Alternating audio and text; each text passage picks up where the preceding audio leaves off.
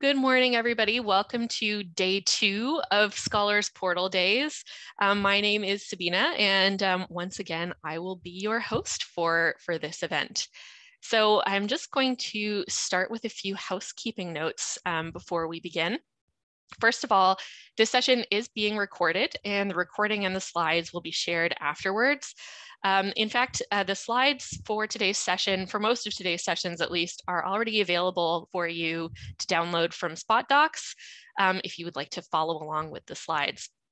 We also have live captioning available, so you can use the CC button in Zoom for that. We do ask that you please keep your mic and your camera off unless you are speaking or presenting. If you keep your mic on, we may forcibly mute you in order to maintain our audio quality. If you have questions, you can use the chat or during a Q&A session, you can put your hand up and wait to be acknowledged. You can also use the chat to talk with others. If you would like to show appreciation for any speakers, maybe some applause or a heart or a smiley face, you can do that using the reactions function within Zoom to react with the emoji that feels most appropriate. We also have a Twitter hashtag that you can use if you would like to talk about what we're talking about today on Twitter, and that is hashtag SPDay22. So before we go further, we do want to acknowledge the land that we are on, and we recognize that there's people joining us from a large geographic region today, not just Ontario, pretty much everywhere in Canada. So we do want to encourage you to reflect on the land you are joining us from today. And if you would like to, you can also add your own land acknowledgement into the chat at this time. But I want to acknowledge, and we want to acknowledge the land on which Scholars Portal operates and upon which most Scholars Portal staff live and work. For thousands of years, it has been the traditional land of the Huron-Wendat, the Seneca, and the Mississaugas of the Credit. And today, this meeting place is still the home to many Indigenous peoples from across Turtle Island. And we are grateful to have the opportunity to live and to work on this land. So once again, there's a resource on that slide, and I see my colleague Mohana dropped it into the chat as well, and a few people adding their land acknowledgements as well. So you can feel free to continue to do that as I continue to speak. So yesterday we talked about content, sorry, we're talking about that today. Yesterday we had an amazing keynote speech from Leslie Weir talking a little bit about the origins of Scholars Portal and kind of where it came from. We had an update from OCUL, and we also talked about some of our client services, and then we wrapped up the day with a presentation in French. And so the recordings of that will be available early next week. Today we are starting with a Scholars Portal update. Then we're talking about our content services at Scholars Portal, followed by some lightning talks from OCUL groups. Then we have a break and our pet parade, which will be a narrated slideshow of pictures of pets, so you can stick around for that. After the break, we will have a session on our preservation and storage services, and then on our data services, and then we'll wrap up for the day. And I just wanted to acknowledge before we move on to our next slide, our theme this year is currents of change. So the currents that are kind of pushing and pulling us in different directions. And because of that, our slide background this year is inspired by tide maps. So it's got the kind of look and feel of a tide map in water to kind of bring that theme around full circle. So I'm going to pass it over now to Amy Greenberg to start with the Scholars Portal update. Thank you, Sabina. Yes, there we go. I will share my screen. A moment of truth in Zoom. All right. Let's do slideshow view. All righty. Good morning, everyone. Thank you so much for joining us today. We have a very brief Scholars Portal update for you today. I guess I should say, for those of you who don't know me, my name is Amy Greenberg. I am the interim Associate Director of the Scholars Portal. And with me today also, of course, is Kate Davis, who is the Interim Director of Scholars Portal. I'm going to be doing most of the talking, but Kate is around, and I'm sure she will let me know if I miss anything or if she has things to add, and she will, of course, be around for the Q&A. So we have a brief update for you today, kind of riffing on that currents of change theme. And as you may have noticed, if you've perused the agenda, or if you know just what Sabina was mentioning earlier, we've kind of scattered the specific Scholars Portal updates that relate to particular services throughout the 2 days. So this is just going to be kind of a high level update. And we thought also that we could take the opportunity to reflect a little bit on the past 20 years and what the future might bring. So our topics look like this. We're going to do some reflection and consideration of the past and how those currents of change from the past might impact the future. We, of course, have to do a staffing update. Currents of change leave no one behind, and staffing is no exception. And then we'd just like to talk for a couple minutes about an area that we've called in our annual report, which will be available to read soon, the building bridges. So those are just kind of about these overarching connections and the collaborative work that happens within Scholars Portal. And we just have a few examples to share with you there. So let's get started. This is a slide that may look a little familiar to you. It's a timeline with the years at the bottom and all of our services presented in chronological order in a horizontal bar graph kind of way. And this is a way that we've typically thought about our services. We kind of divide them very roughly. The lines are blurry, but we divide them roughly into content or data services that are shown on the slide with a pink background, and what we think of more as front-facing user services, whether those users are like end users at the schools or librarians or library staff at the schools, and those are color-coded blue. So this is just kind of a snapshot of where we are now. I'd like to go through the next few slides are just going to go through some of that history in a little more detail, and also showing services that we no longer provide, just to to give you a sense of how things have kind of ebbed and flowed, to use the currents of change metaphor, hopefully not to belabor it too much. So as those of you who heard Leslie Weir's talk yesterday, and as those of you who have been within OCUL libraries for a while know or may remember, in the beginning of Scholars Portal, there was journals. 2002, locally loaded journals platform. It wasn't called Scholars Portal Journals, but it quickly became that. Still going strong with a few exciting new developments in store that we will talk about a little bit later, and more to come that you will hear later in the day as well. Journals was followed pretty quickly by a few related, I would say, user-facing services. So Journals was 2002. In 2003, we launched Racer, shared ILL system, still going strong today. And around the same time, not long after Racer, we launched SFX, that open linking service. And not long after that, we launched RefWorks, citation management service.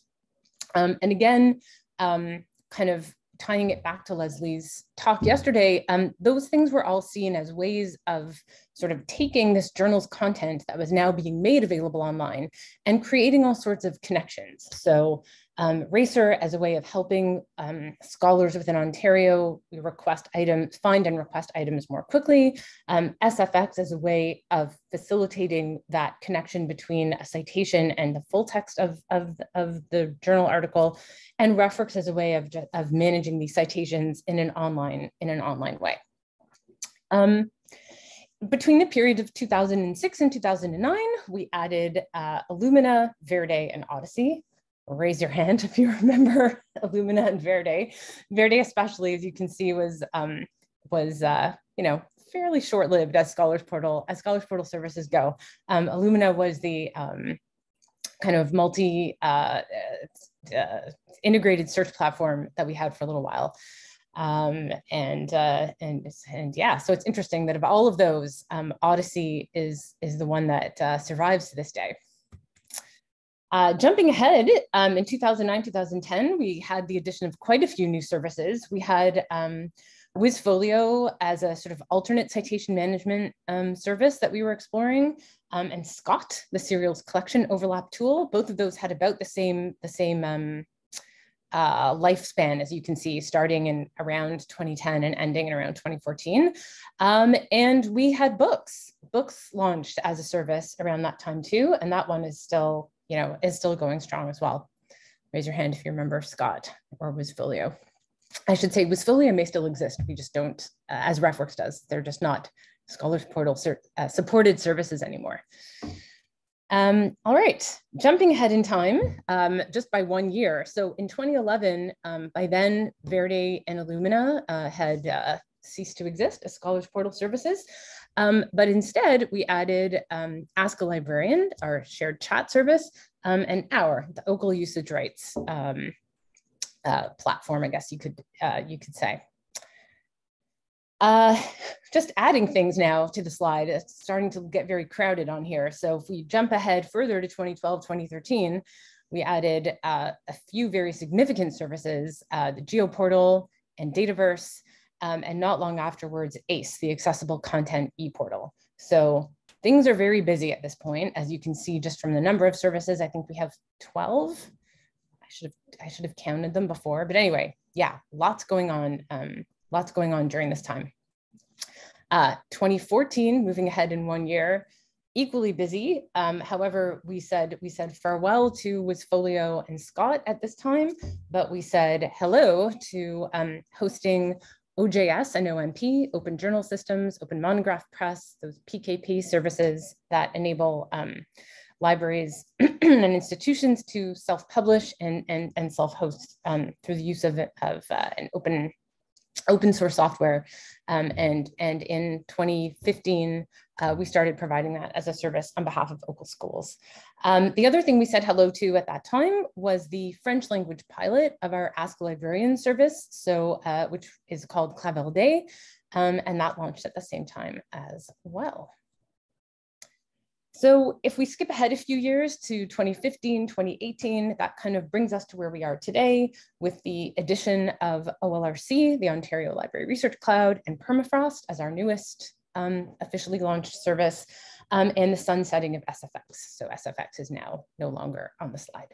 So this is, again, kind of traditionally how we've thought about and explored the kind of timeline and progression of our services. But there's more to the story than services being added or sunsetted, depending on the needs of libraries. And one thing that we've noticed, and that has become more apparent and is, I think, appropriate to the theme of the day, is that a growing component of our services is the fact that we provide those services beyond the kind of strict confines of OCUL.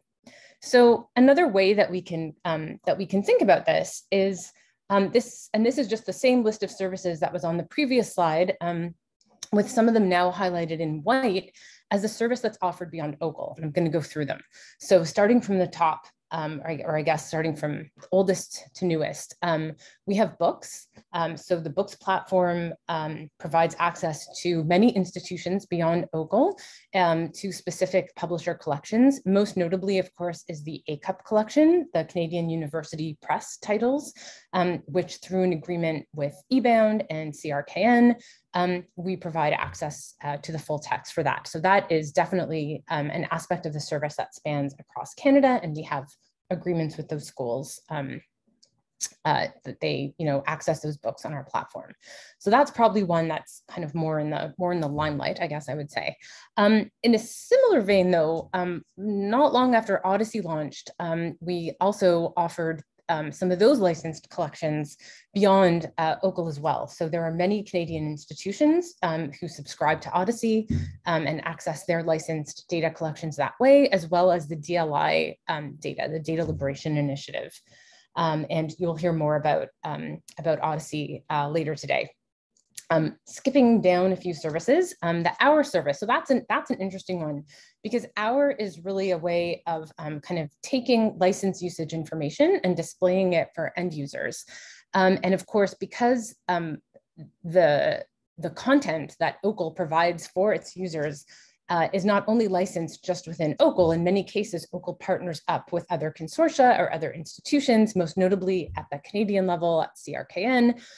So because we are part of so many shared license agreements, it makes sense that if we have this tool to help take those license agreements and put them in usable form, this is something that could benefit a lot of other institutions who share those same licenses. So that kind of always made sense as a shared service. And again, it's something that a lot of Canadian institutions take part in as well. ACE is a really interesting one that fairly recently, I would say, just comparatively speaking, we entered into an agreement with the Ontario College Library Service. So it's not just the universities now, but Ontario colleges as well, who can provide access to accessible content for their users and can also add some of those accessible content texts to the platform. So that's been a great collaboration so far. Sorry, allergies. And last but not least, and again, something that you'll hear about a little later today with OLRC, and this is our newest service that now has subscribers outside of OCUL. We have two, St. Francis Xavier and Concordia, and I'm not sure if we have any colleagues from those institutions here with us today, but if so, welcome. So yes, after a lot of work with SPOD and with the OLRC group at Scholars Portal, we figured out a better pricing model and one that was more attractive to folks outside of OCUL and that also lowered costs for the folks within OCUL. And we were in a position to offer that as a service externally. And so, so it is. So last but not least on this slide is of course, Dataverse. So Dataverse gets a special red background because unlike our other services where we have subscription agreements, I guess you could say, with these non-OCUL institutions, Dataverse is, as hopefully you all are aware now, an actual national service. So this is not something that's provided exclusively by OCUL, but rather it's provided by OCUL and by COPL and COL and all of our fellow academic consortia across Canada and is managed at that national level right now. So that is a pretty, that's a pretty exciting development, I would say. And taking that as a model and kind of thinking about how some of our other services might evolve. So this slide just sort of shows what we think the future might look like. So not, again, kind of expanding beyond a subscription model into a model where there are some services or aspects of services that are actually managed at this national level. So in addition to Dataverse, it looks like journals or part of journals might be headed that way, and specifically the trusted digital repository aspect. So we've been having conversations with CRKN, which is the Canadian Resource Knowledge Network. I neglected to mention that before, sorry, about bringing that TDR service also to the national level. So that's really exciting, and stay tuned for more info about that. And again with ODESI. So as I said, right now we kind of have a subscription model for ODESI, but as you'll hear later, due to some necessary changes in the back end of the Nestar software for ODESI, we are now looking at migrating that content over to Dataverse, which, as we've said, is already a national service. So we're having lots of conversations. What does that mean then for ODESI as a service? Is it likely that it too will kind of move on to this national level? So a lot of conversations to be had there, and we've been talking a lot with the Scholars Portal Operations and Development Committee, SPOD, about what further conversations and actions need to happen. And again, you'll hear more about that later. So that's kind of a whirlwind tour through our services. I'm probably running ahead of, or not ahead of schedule, taking over too much time, but I feel like that is a tradition at Scholars Portal Day, and who am I to break with tradition? So we have to go over our time. I don't make the rules. Okay, moving ahead to other aspects of the currents of change. As I mentioned, lots going on with staffing. We were very fortunate to recently welcome a few new folks to our team. Welcome everyone. We have Naranjan, Yuri, Jessica, and Alicia. And we also were very happy to welcome back Megan and Jacqueline, who had been on leave, came back partway through the last year. We're so happy to have them back with us. Unfortunately, a lot of this the new folks came on because we had to say farewell to quite a few people on the team, Alicia, Amaz, Andy, Kara, and Katya. Fortunately for us, those folks are all currently at OCUL institutions, so they haven't gone too far, but we do miss working with them on a regular basis. So the currents of change, hard at work within our team. Lastly, just wanted to take a few minutes and talk about this concept of building bridges. If I may further stretch the metaphor, no service at Scholars Portal is an island. We have many bridges that hold us together, both within the team, I would say, and of course, outside the team. And we've talked a little bit about that with all of our connections to external partners as well. I really cannot have a Scholars Portal update without acknowledging the amazing work of our systems team. Shout out to the systems team. They kind of do everything. Their tasks are never ending. As I'm sure those of you who work in systems and with systems are aware, continuous monitoring, got to make sure everything is not only up and running and functional, but that security is up to date, that updates to hardware and software are happening. And, it's the foundation of everything that we do, basically. And so in particular, I'll say, we had a few kind of major upgrades and infrastructure improvements last year, including migration to Chef, which allows the team to more quickly spin up virtual servers, increases reliability. There were also some hardware upgrades of the virtual machines that were done over the past year. And on that security team, or security note rather, there were patches that sort of semi-emergency patches, I would say. And some of you may be aware of this too, that had to happen for Samba and Log4j. There were some security vulnerabilities that were identified and needed to be worked on, and those were accomplished with minimal impact on our uptime, which is always great. And most recently, we have brought on multi-factor authentication for our kind of not front-facing, but services where we have public access that are not IP restricted. And that includes things like Nextcloud and the internal software called Mattermost that we use for messaging. So lots going on as always, and thank you to our systems team. The other team, smaller than systems, it's basically Bart and Caitlin with help from others, but our small but mighty web services team, also responsible for pretty much anything to do with any web interface that you see, including but not limited to our static web pages that we have for many of our services and our Scholars Portal website and many more. They, of course, are also responsible for the OJS hosting that we do, and they accomplished, a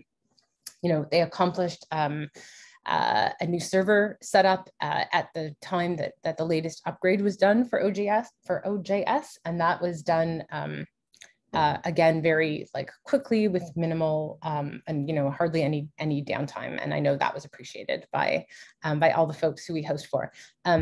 Bart and Caitlin also are continually in discussions with OCUL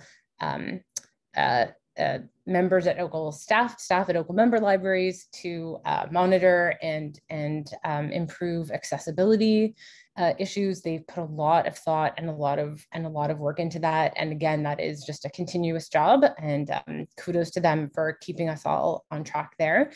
And another thing that they accomplished recently was just providing an improved user experience for folks who are coming to our services from outside the IP range of their institution.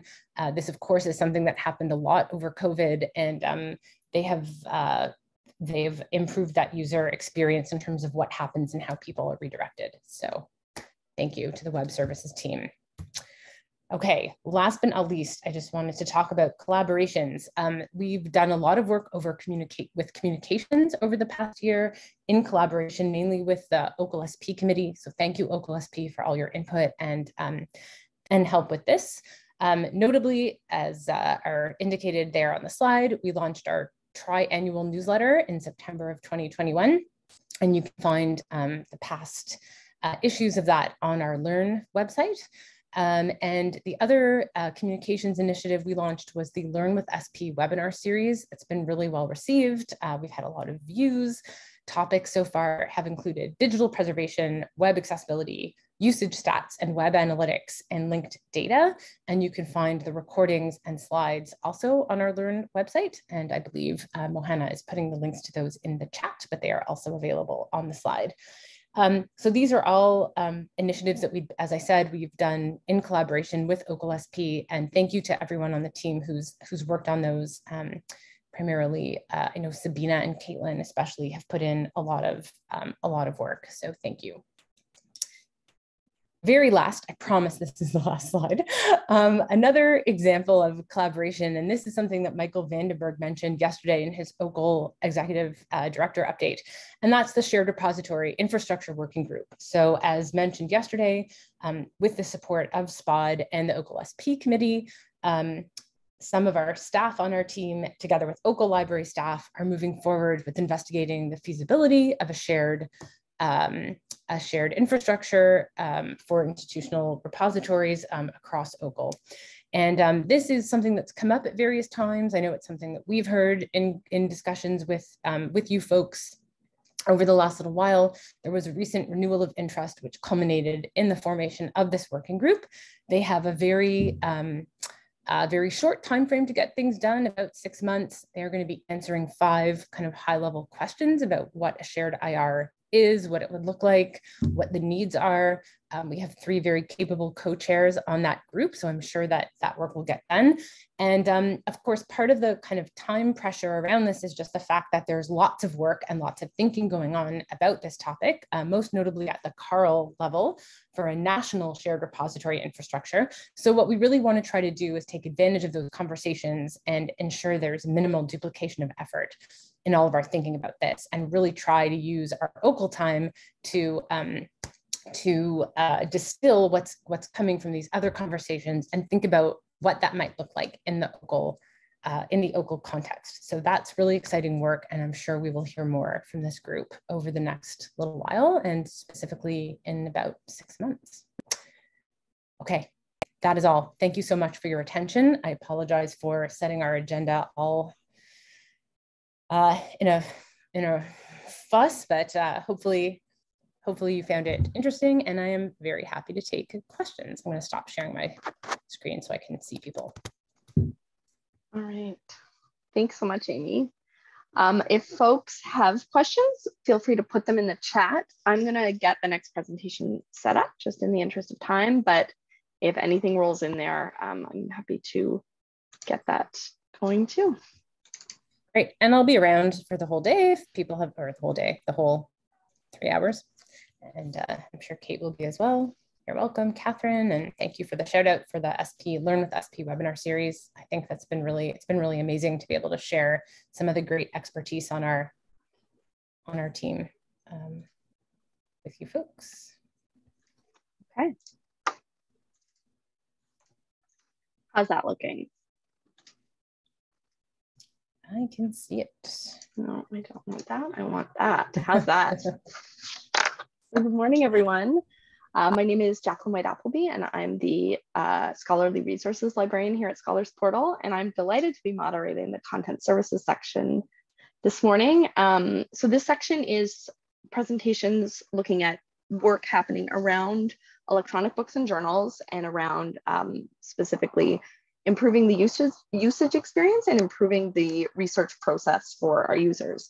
So we have 3 short presentations, and then I have a couple of quick updates that I'll try to keep extra quick. I'm going to introduce each presenter as they come. Feel free to pop questions in the chat at any time, but we'll see whether we want to save them to the end or do them after each session, depending on how they go. All right, so first up, we have Marching Towards a PDF Pit Stop, Improving Scholars Portal Journals for Blind Users Across Ontario Along the Way. And I'm delighted to welcome from Wilfrid Laurier, Ashley Shaw, who's an MA student in community psychology and the former library web accessibility advisor, Matt Weiler, who's the web and user experience librarian, and Matt Thomas, who's the e-resources librarian. And from New College at the University of Toronto, Annetta Kwok is the Information Services and Instruction Librarian, and Scholars Portal's own Bart Kabula, who's the Web and Discovery Services Librarian. So in the interest of keeping things Going kind of quick, you know what? I might need to do this again. Just a sec. Sorry. I did not optimize for video. All right, here we go.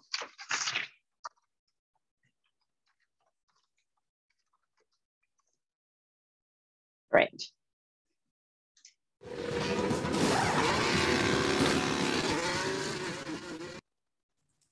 Good morning. Today, we'd like to talk to you about a design challenge we've embarked on over the past year to address the inaccessibility of PDF library materials for patrons who are blind.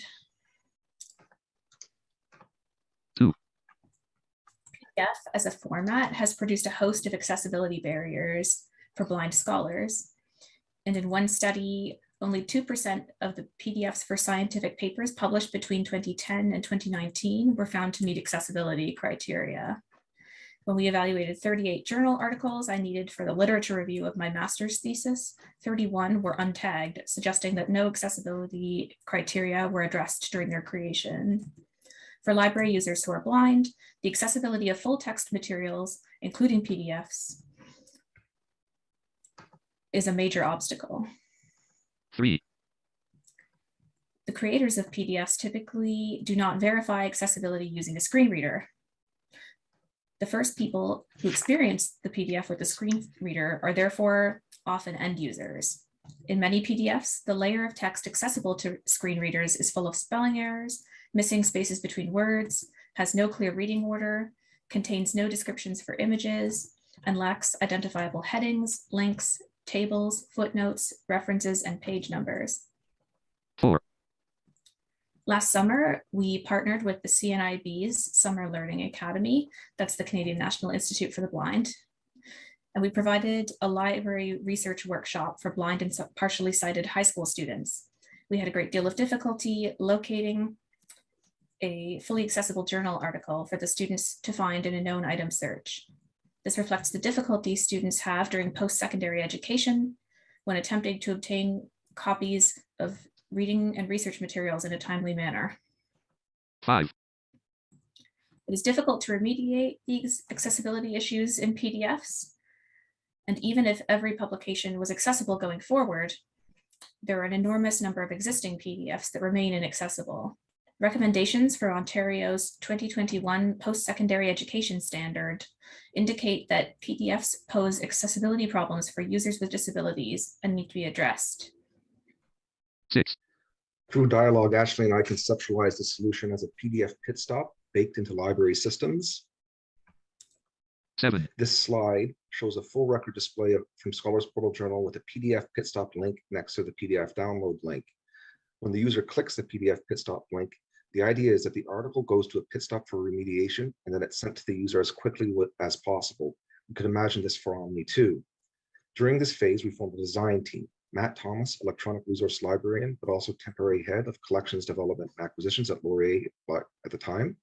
Bart Kavula, web and discovery services librarian at Scholars Portal, and Annetta Quack from the DGIB library at New College, and an expert in PDF remediation workflows. 8. There are some key features of a PDF pit stop. If your library gives a document to the user that has not been verified with a screen reader, then you do not have a PDF pit stop. There are things we can do proactively before documents are handed over. If your patron is expected to do more work than your sighted patrons to get a usable resource, then you do not have a PDF pit stop. The goal is for equitable access. And if problems aren't reported to stakeholders, such as publishers, authors, those in charge of acquisitions and negotiations, or liaison librarians, then you do not have a PDF pit stop. Making all of these people aware of problems drives system-level improvements. 9. While working on examples provided by Ashley for her graduate studies, we explored tools, remediation, remediators, automated workflows, notifying publishers, authors, and librarians. We even used Microsoft 365 to remediate a Word version of a dissertation in parallel. And while stepping through the pit stop workflows, I noticed that sometimes I could find HTML versions on Scholars Portal Journal. They were almost hidden, and while they had flaws like no page numbers or bad tables, but HTML is vastly easier to fix than PDF. 10. Because of the discrepancies between the visual and the actual text in a PDF file, it's become obvious that HTML is the way to go in the remediation path. The graph on this slide shows the percentage of full text HTML availability for all Elsevier content in Scholars Portal. As you can see, it was below 10% in 2006, jumped to about 80% in 2008, and today it's about 95%. In response, we elevated the status of HTML so that it now loads on the page by default, like the image on the left shows. And attention has been paid to integrating it into the page so that all of the headings in the article are structured correctly. The image on the right shows the heading map of an article page. And in case you're not aware, headings like this are what allow assistive technologies to navigate around the page and are almost always missing in PDF files. The biggest advantage of PDF is that people can save it to their computers, which is why it still continues as the dominant format. Fortunately, EPUB solves this problem, which is essentially HTML wrapped into a zip file. So for all of our HTML content, we now offer an EPUB option for download. The image on the left shows the search results on the site with the EPUB download link beside the PDF link. And the image on the right shows the file displayed in an EPUB reader. 13. Nevertheless, only 20% of our total collection has full text HTML, hence the need for a PDF remediation plan. The EPUB versions are also not perfectly accessible either. There are still issues with missing alt text for figures and missing page numbers, but remediating those are a lot easier than modifying a PDF file. 14. While this discovery and change is good news, it does not mean we are home free. We have millions of inaccessible articles. Just because something is available in HTML, it does not mean it was designed to be accessible. University libraries do not give sighted readers damaged journal articles, and we should not give blind readers damaged journal articles and expect them to seek repairs. According to the ACRL Information Literacy Standards, readers are expected to evaluate if the material is relevant to their study, not spend their limited time finding readable copies of material, worrying if they are asking for too much, or learning to cope without. 15. We continue towards the PDF pit stop goal as we respond to the obstacles in front of Ashley, as well as current and incoming blind and partially sighted students, staff, administrators, faculty, and librarians. And you can help. Can you refer us to people who we can talk with? We are looking for experts in automated tools such as SharePoint's Power Automate, experts in collaborative editing tools for HTML, and 16. Speak out and speak up. As long as we have files in our collections that have not been verified as having the features print-disabled readers need, then we need pit stops in our library platforms. Library employees of Ontario universities can choose to make history, speak out, and say, we want OCUL to support PDF pit stops. Thank you.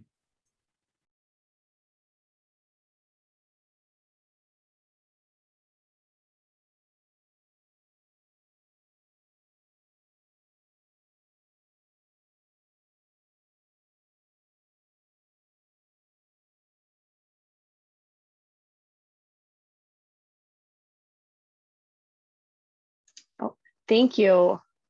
Thank you so much. There were a lot of numbers in that, and some of them were quite surprising and not in a good way. So thank you. I don't see anything coming into the chat. People are probably still formulating their thoughts. So I'm going to go ahead and move on to the next presentation. Next up, we have About All That Chat. And this is from Art Rhino, who is the systems librarian at the University of Windsor. And today he's going to be talking about Jupyter Notebooks for text analysis. Art is the recent chair of the ALTO board, which maintains the ALTO standard for digitized text. I had to look this up. ALTO is an XML schema for describing the physical layout and content of, for example, a newspaper. He was also the co-owner and publisher of the Essex Free Press for a decade. So you can see why he might be interested in that topic. And I think there's a nice there may be some nice overlap in this session and the last one. So this session is also pre-recorded. It's a little bit quiet, so I would encourage you all to turn up your speakers if you find it that way, and I will remind you to turn them down before we go on to the next discussion. All right, so here we go. Hi there. I'm going to talk about text. And I'm going to do that through what I'm calling 2 text trajectories to Jupyter Notebooks. And I apologize at the outset for skipping through a lot of projects and initiatives that I'm going to point to more than explain.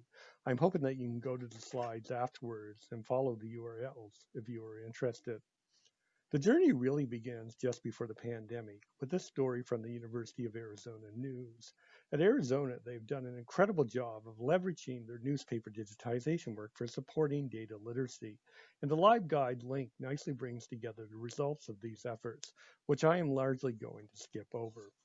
The project, however, has received funding as part of a broader initiative called Collections as Data, which is also well worth exploring. Basically, the idea of using content, especially cultural heritage content, for text analysis and other forms of data processing.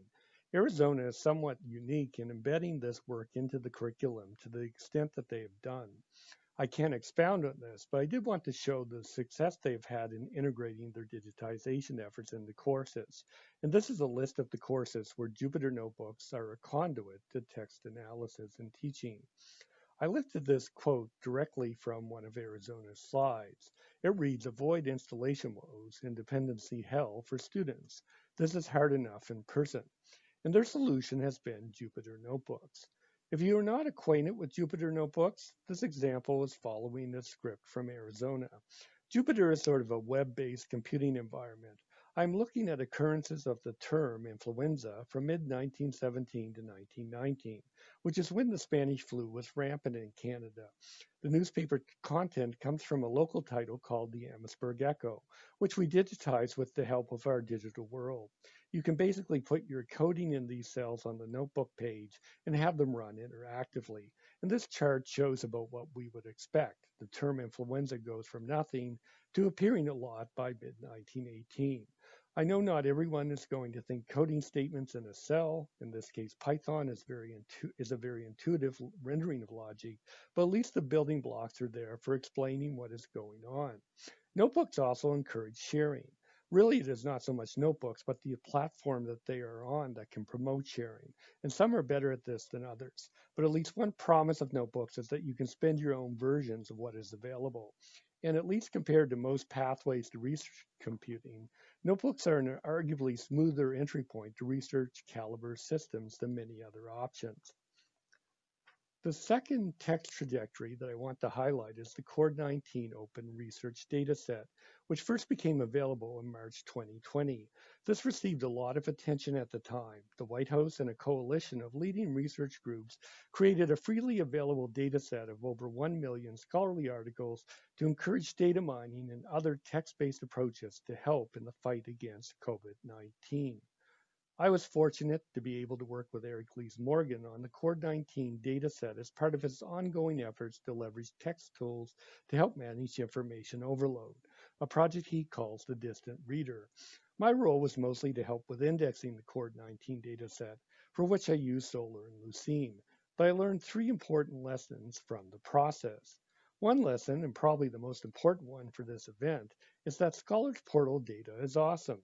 Bart has been working on a data view of Scholars Portal content that is world class, and I think positions Scholars Portal well to leverage scholarly text for this kind of processing. Eric had incredible luck in getting support from leading edge research computing environments, and I was able to see and use some very impressive supercomputer systems in Indiana and Pittsburgh. I've seen a few others over the years as well, and they tend to be somewhat cryptic and insular. They have their own ways of exposing significant computing resources, and there tends to be a one-off learning curve with each one of them. So a promise of Jupyter for research computing is that it might be the basis of a more consistent approach to research environments in general. And finally, I don't want to oversell what is possible. The link here is a challenge that came from a consultation Eric's group had with a medical researcher at the Pittsburgh Supercomputer Center. And if you are interested in the edges of text analysis, it is available for you to ponder. In terms of what is possible, I think it is worth considering the Kaggle competition that was held with the same data set. Kaggle has been called an Airbnb for data scientists. It's backed by Google, and it is the Jupyter's notebook environment that I think really delivers on the idea of being able to share solutions. If you are interested in what Jupyter can offer for analyzing scholarly text content, I would encourage you to look at this competition. So I'm going to highlight a particular workbook from the Kaggle competition. This workbook attempts to provide a more like this solution when identifying an article that is of value for a researcher. You can go to the link and walk through every cell and read the explanations, but I'm going to cut to the chase and execute all the cells at once. And given what I know about the underlying data set, I think the results are promising. I should note, however, that it took 11 minutes in real time to execute this notebook. Some of you probably already know about this, but there's a project involving Compute Canada that offers a Kaggle-like environment for universities in Canada, and I believe all OCUL sites would have access to it. And it is called SysAG, which is a clever name that means the alignment of 3 or more celestial objects. And my understanding is that it's really just a matter of getting a form filled out by your computing center. We are still in that process at Windsor, but I'm hopeful we will get there soon. Jupyter seems to be a common thread now for research computing in Canada. I understand that there's a project at the University of Toronto as part of the 2I2C initiative, which I believe started at Berkeley, and of course the Digital Alliance of Canada, which is a big part of whatever Compute Canada is now, seems to see Jupyter as a common entry point for accessing computing resources. So this has truly been a lightning talk. Bart and I have talked a bit about building a community of interest on text analysis vis-a-vis the amazing work being done at Scholars Portal. And if you want to join in this process, Bart and I would be thrilled to hear from you. Thanks for listening. All right, if you turned your volume up, now is your cue to turn it down a little bit. Hi there. Whoops. All right. And at this point, I'm going to turn it over to my colleague, Ravit David, who is the Distinctive Collections Librarian at Scholars Portal. And she's going to give you some updates on the government and gray literature that we've been loading into Scholars Portal books. Many of you know that we've been expanding our government and related literature collections over the past few years. So it's a lot of content loading, but it's also a lot of metadata work. And Ravit is going to walk you through what some of that has been. Hi, good morning. Okay. Ravit, I'm just going to stop sharing my screen. Thank you. And it's all yours. Okay. Do this. Okay.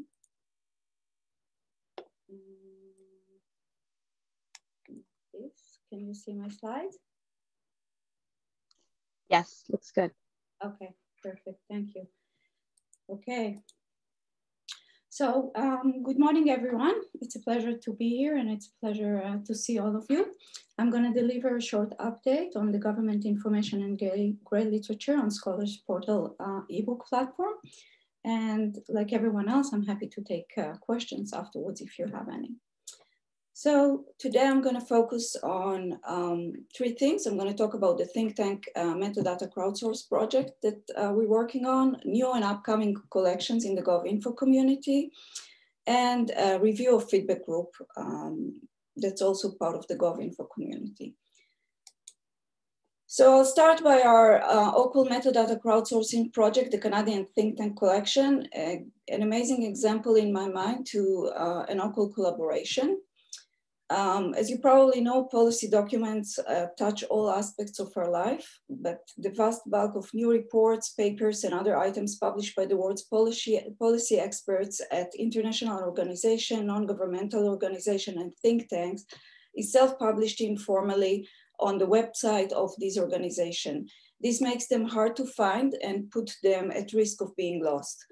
It is also why UTL GovInfo librarians identified the needs to preserve content from significant Canadian think tank organizations and have crawled their website using Archive-It.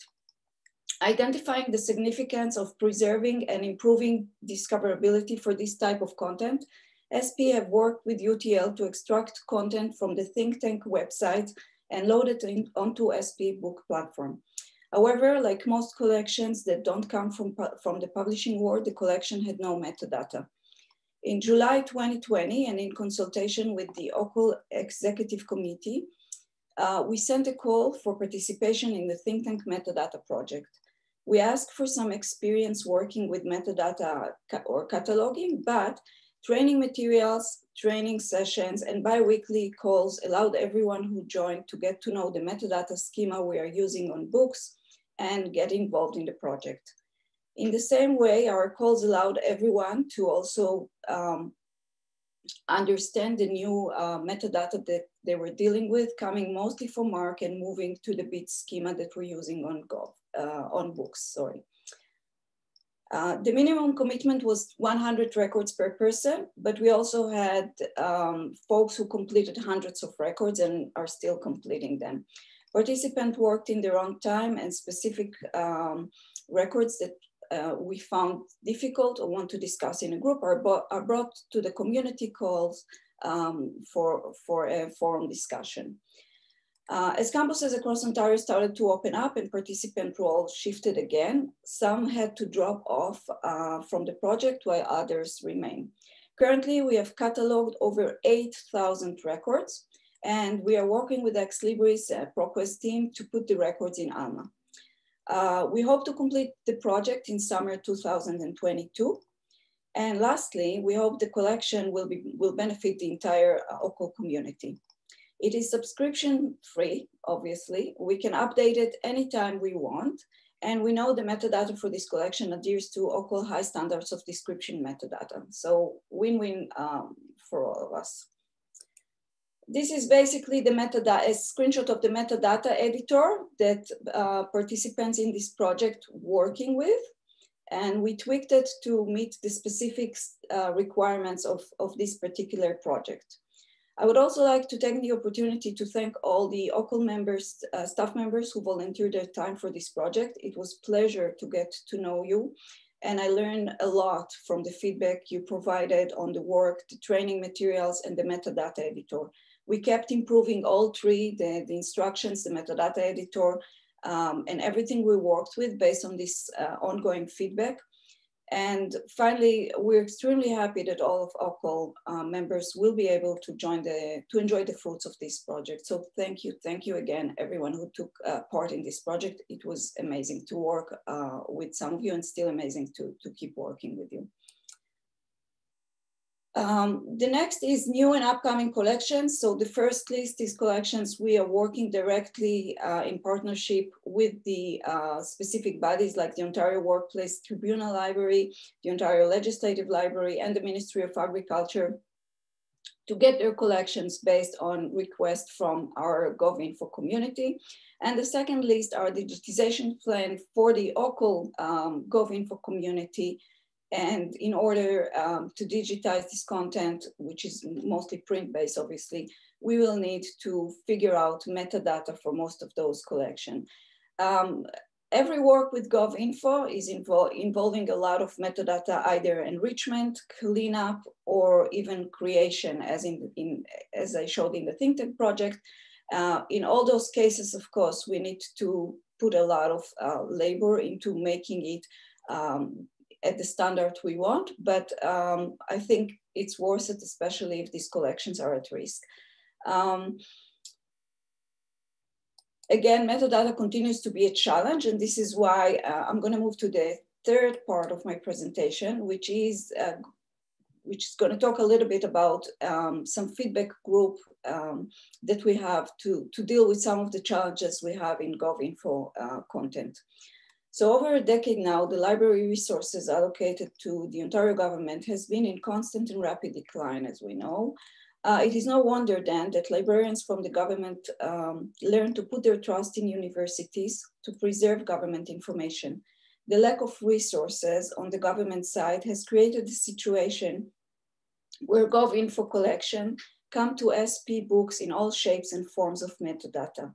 Although SP ebook service allows flexibility in the form of the data, creating guidelines around what type of metadata is needed for GovInfo collections could save a lot of quality control, test, and metadata enrichment hours for everyone involved. For this reason, in October 2020, CoreTrustSeal asked for some feedback on how best to present and arrange government information and related content on our ebook platform. The call for participation went out to the GIS mailing list and other OCUL forums. A small group of GovInfo librarians from OCUL and the Ontario government met regularly to discuss best metadata practices for GovInfo content. Since SP ebook service uses BITS as its bibliographic metadata standard, the conversation focused mainly around that, but the participant also reviewed examples from MARC records and consulted with essential documents such as the Ontario metadata guidelines. The feedback group is currently finalizing its work by putting all the input into a final report, and hopefully it will be highly beneficial for future metadata creation for government publications, improving access and discoverability. We are grateful to all of our partners from the Government of Ontario and their input on the unique challenges that metadata for government information may pose.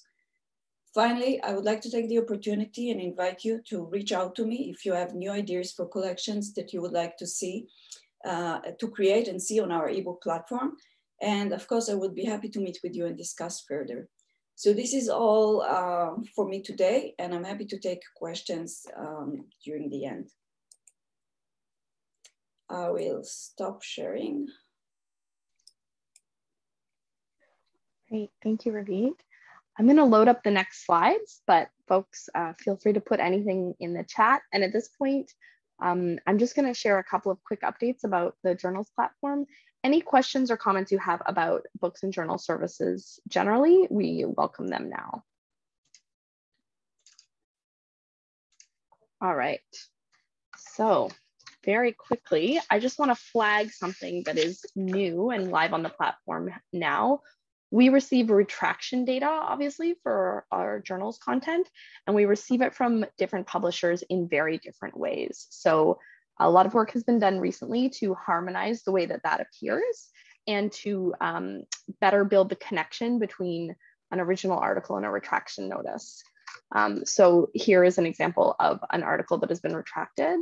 And in a future issue, you can see that this is a retraction of this article, and this links back to it there. So that's something that's live now for use. And then the last thing that I wanted to share about is an ongoing linked data project that the journals team has been working on, and specifically Wei and JMP. And this is not live now. This is more of a, it's beyond proof of concept, but the idea is to use the data that's in Scholars Portal journals and the data that we get from ORCID to build a space for looking at the Canadian scholarship that's housed on the platform. So again, this is not sort of what the final link will look like. But the idea is that there is something called Focus on Canadian Scholarship that's available to you, and you can click through and view authors by their ORCID ID, the institutions that they are employed by, educated by, and funded by. And as you're browsing through this, you can select any author and then bring it back to the journals platform to see what they've written. So obviously there are a lot of possibilities about what we could do with this data, how we could use it. I would say we're still in not the early stages, but the middle early stages of thinking about ways that we might work with this data. And we'd love to hear your thoughts on what you'd like to see done with it as well. And that is all from us on the content side. It looks like, okay, so Jennifer Decker, Ravit, this project is truly amazing. I was wondering whether you're concerned that provincial libraries will never beef up their preservation efforts and continue to rely on us for this type of work. That is a very good question. Sorry, Jacqueline, can you repeat the question? Yeah, so the question is from Jennifer, and she's saying, and I think this is probably a question for lots of folks in the GovDoc space as well, but this work is incredible. Are you concerned that provincial libraries will never beef up their preservation efforts if they can rely on Scholars Portal to do this type of work? And Amber is saying there are similar conversations with federal government departments. Well, you know, we can only control what we can control. So, so that's my answer, right? And, yeah. And, on a personal level, when I get a vibe from the community that something is at risk and we need to act, then we act. to ask, the government to take responsibility on preservation efforts. We know there are some efforts being done by LUC, but the content is not accessible.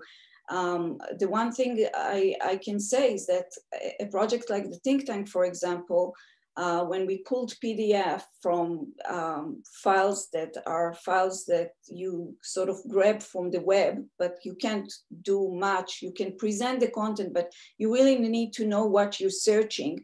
And most of us don't really know which report from which think tank we're searching, or which policy paper is out there, or any other newsletter or whatever type of information.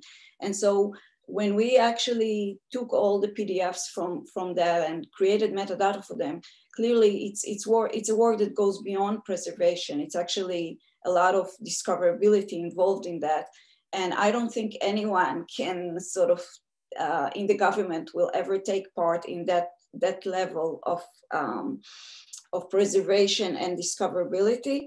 So I think even if there were a repository out there, they're probably not as accessible as or friendly as university services that universities can provide to users, because this is what we do per se, right? And this is our mandate. So this is my 2 cents. I don't know. Yeah, I think it's a big question, and that's a really good answer. Certainly a lot of our universities have been collecting and preserving in print for a long time. So I think we also see this as sort of the continuation of that work. But you're right, our metadata, we're thinking about metadata perhaps a lot more than any of them. I don't see any other questions coming through. Sorry, a comment from Adam. On the retraction issue and using the example you showed, I see Scholars Portal keeps the article available with a watermark retracted. De Gruyter has pulled access to the article. Will SP be keeping access available generally, or is it based on instructions from the publisher? So I didn't explain this, so it's a good question, Adam. Because things are not always flagged as retractions in ways that are obvious, and they're not flagged the same way from every publisher. So some publishers, when they send a retracted article, they send us a new copy of the article, but it's actually an empty page that just says this article has been retracted. Other publishers send us the article again with the retracted watermark. We should probably look at that De Gruyter example.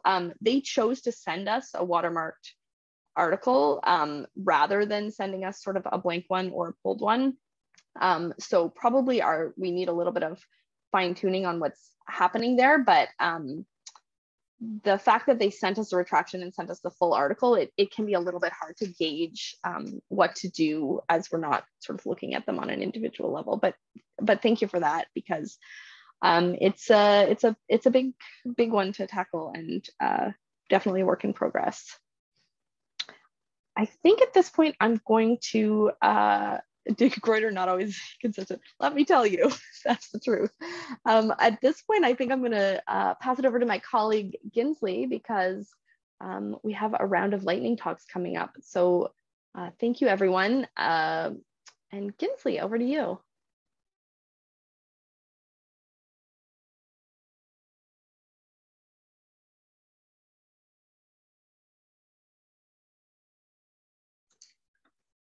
Looks like he's just getting set up. Yeah, we are running about 10 minutes behind.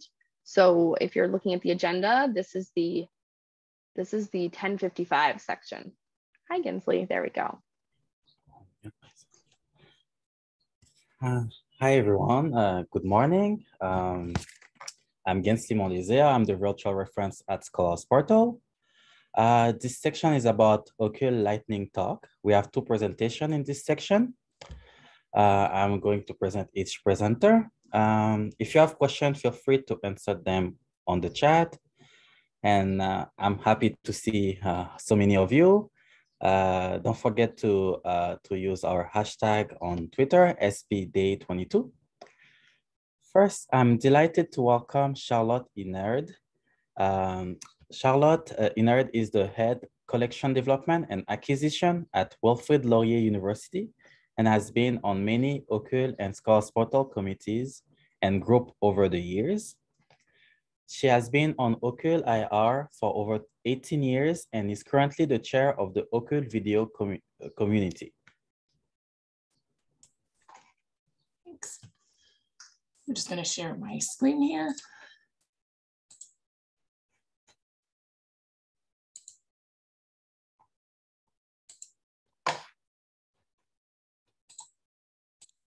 There we go. Is that all good? Perfect. So good morning, everybody, and thanks for the opportunity to speak to you today about videos in the OCUL Scholars Portal context. This year, we're celebrating the 20th anniversary of the journals platform. And over the years, I've done a lot of consortial work with OCUL and Scholars Portal, and continue to see so much innovation and development that has been of direct benefit to our students and faculty. In reflecting on this time, and as a reference by Leslie during her presentation, there have been so many people that I've known and worked with, especially in the early years of Scholars Portals. I had the fortune of starting my career with Brian Nettlefold as my director. And Brian was extremely supportive and encouraging to a new librarian, especially in doing consortial work. I also especially wanted to mention Faye Abrams. Faye was the person who coined the term, I think OCUL-ly. I can still picture her and hear her in the meetings, challenging and inspiring us to think bigger, broader, and OCUL-ly. And when she retired, we had pins made that said, I think OCUL-ly, and I don't think you could tell, but I'm wearing mine today. So there's a long history of collaboration with respect to media in Ontario. Interfilm was formed in the 1960s by participating Ontario institutions to share media that went through various formats throughout the years, 16mm, VHS, etc. At my first Interfilm meeting in 2004, half the people were from outside of libraries. Since then, most, but not all media collections have moved into the library. Wanting to build on this spirit of collaboration, the OCUL video community was created in 2015 and got up and running shortly after that. This community meets regularly to share and support each other, and we've worked on various small projects over the years. In 2021, the OCUL video community spent time thinking about the opportunities that exist for us to think OCUL-ly. We're still thinking about how to act on these, but I wanted to share them on this Scholars Portal Day, this day to think OCUL-ly.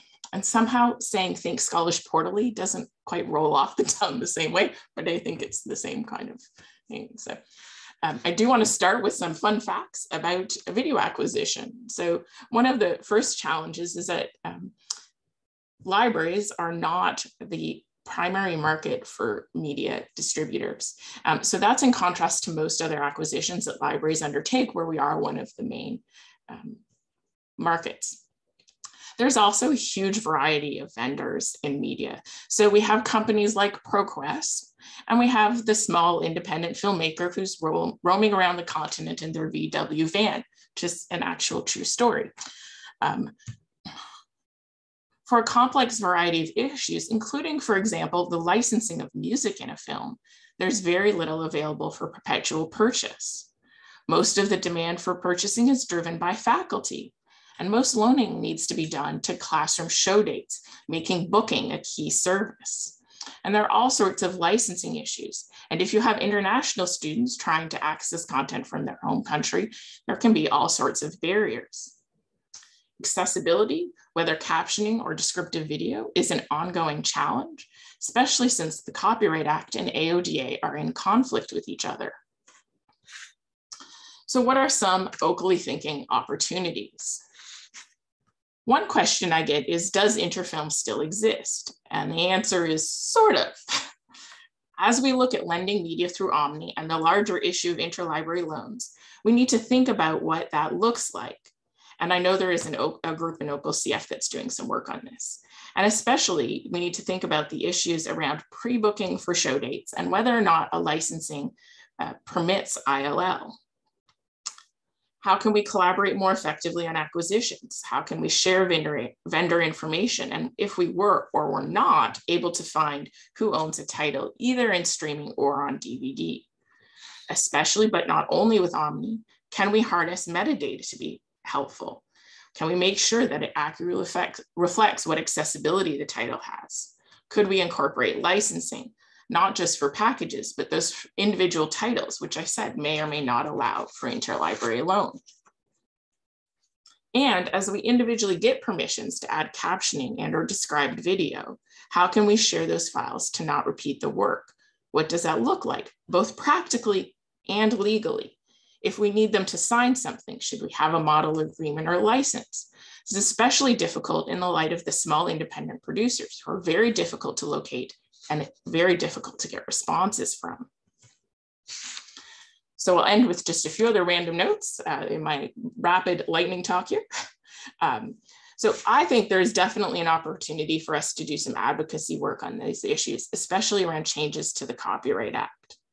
I'll note that preservation is increasingly becoming discussed in many different media communities as older content deteriorates, rights become murkier, and we're starting to lose more and more titles. We're not the only group looking at this. The Film Studies Association of Canada, which is film studies faculty, this past year had a media access and copyright working group that has also been looking at these issues, and I was sitting on it this last year. And then I, along with the support of the OCUL video community and other colleagues, created the Canadian Library Video List and Conference to create a national and multi-sector community. There's so much more that I could have talked about, including how the pandemic impacted this work. And I want to give a shout out to all my colleagues on the OCUL video community. We've had a lot of really good conversations over our existence. Videos continue to increase in their centrality to the pedagogy in film studies and really across all disciplines. Libraries play an important role in this work, and by thinking OCUL-ly, I think we can continue to improve the availability and accessibility to all our students and faculty. So thanks very much, and I'm not sure if we want to ask questions now or keep going and ask questions after Amy's presentation.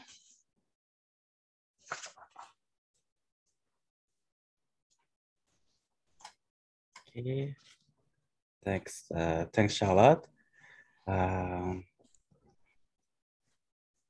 Okay, I have some couple of thank you from our participant. As we are running just a bit late, so I will go to the next presentation and come back if needed for question. Our next presentation is from Amy Greenberg. Amy Greenberg is the Interim Associate Director of CoreTrustSeal and co-chair of the OCUL Future of Resource Sharing Working Group. Thanks, Kinsley. I'm back.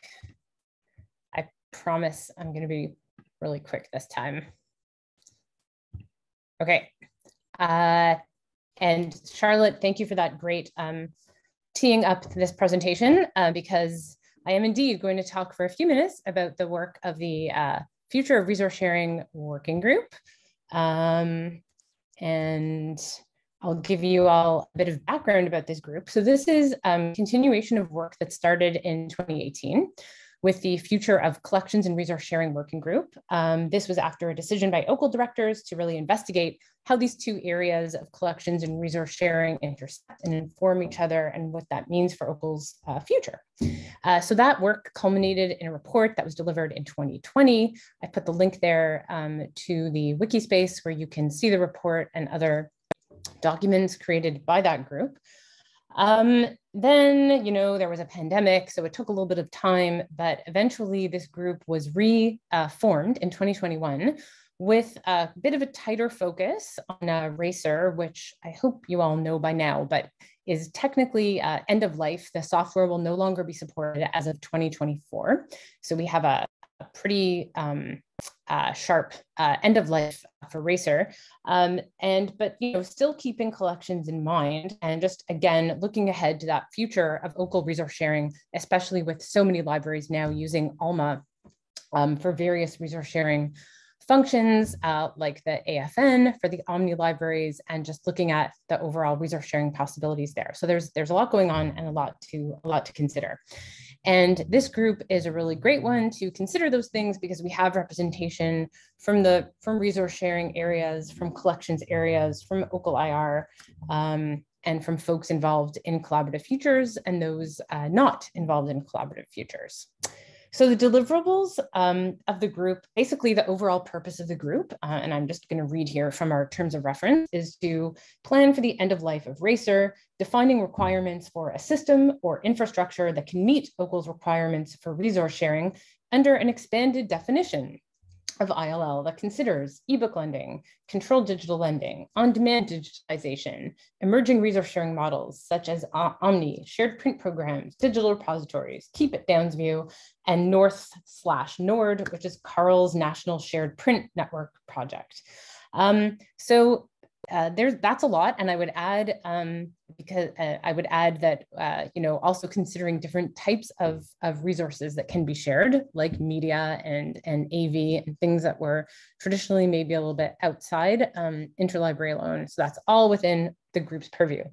So we are making recommendations around a RACER replacement, considering what OCUL wants to achieve, to explore and optimize those connections between collections and resource sharing, which I know at some of your institutions, those traditionally siloed departments are becoming perhaps a bit, coming closer together, and to think about what the new opportunities are, as well as just also focusing on practical decision making. So, and those would be things like finding a common ILL software for more seamless inter-OCUL sharing, controlled digital lending pilot projects, which are of emerging and continuing interest within OCUL and beyond. And we heard a little bit about that yesterday at one of the lightning talks. And basically just making sure that we enable the future vision of shared collections, whatever that means, and other collaborative activities. And I did highlight controlled digital lending there because I think given that this group has already been formed and it's on our radar, that this is a good place to have those conversations and to think about how we can take advantage of existing infrastructure that might enable those sorts of pilots. So the next steps for the group are, these are things we're talking about. We haven't done them yet, but be on the lookout for some communication from us. We're talking about the best way to do consultations, both at an operational level and a higher strategic level. So we're thinking about developing a really quick survey to be shared as broadly as possible. We want to meet with as many OCUL communities and working groups and committees as possible. And we'll probably end up doing a few OCUL-wide webinars as well once we have some information from those initial consultations. We're also doing a bunch of other information gathering, just kind of taking stock of the landscape of resource sharing within OCUL and beyond in terms of what systems people are using, what those systems do, what they can enable. And so we're, of course, also wanting to reach out to peer consortia to look at what they're doing and how they've thought about these things. So lots more to come, and stay tuned for more from us. And that is all from me. Thanks, Amy.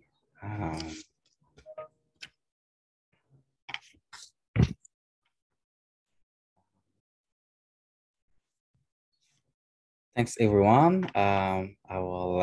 Thanks for Charlotte and Amy. Thanks for empowering us to think OCUL-ly, and as well as thanks for working on different projects on future of collection and resource sharing.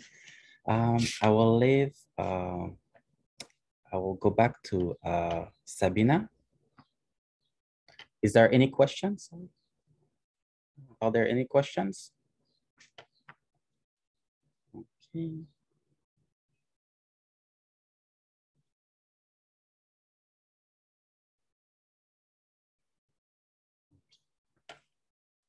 Perfect. I guess we'll go for a short break up to 11 for 8 minutes, and then we'll come back.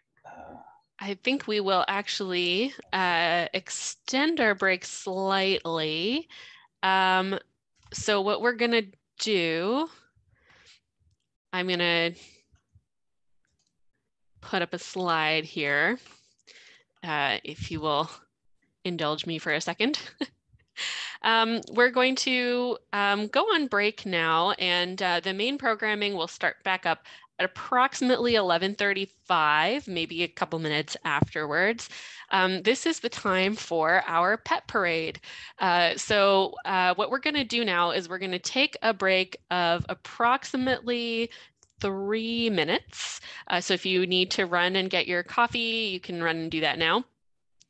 Come back at about 11:25 to do pet parade. Of course, this is completely optional, so if you don't want to, you don't have to stick around for that. And then we will do our main part of our programming will resume shortly after 11:35. So just a slight agenda note. So I will mute myself for the next couple of minutes.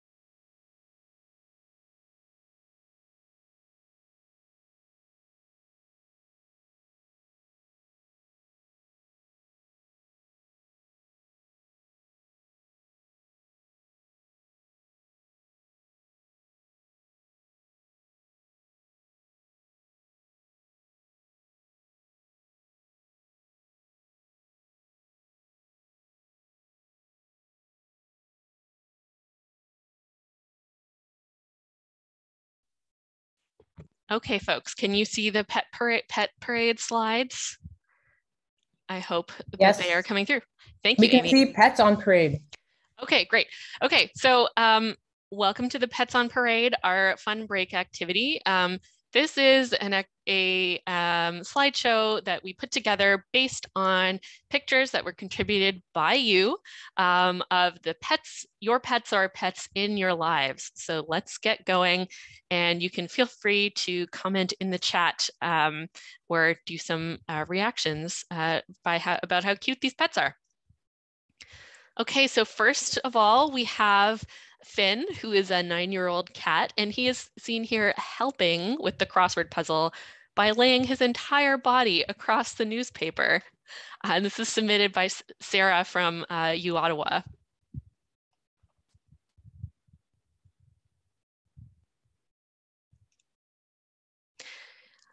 Our second contestant is Archie, a beagle who is all dressed up as a leprechaun for St. Patrick's Day at the doggy daycare. He's got a cute little green leprechaun hat and a sparkly green bow tie and his own pot of gold. This is submitted by Lacey from Carleton.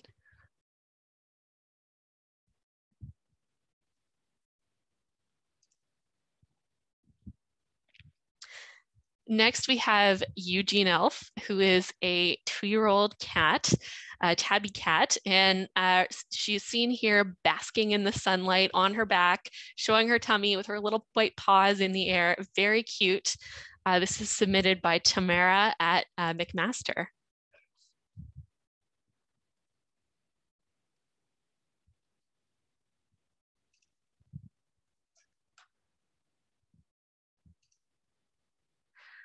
Up next, we have Bella, who is a 6-year-old Black Australian Shepherd and Poodle mix, submitted by Debbie Chavez from Laurier, who notes that Bella is named after Bellatrix Lestrange from the Harry Potter books. And Bella is seen here eating snow, which she loves to do. So it's a nice contrast to the black puppy on all the white snow. All over her snout too.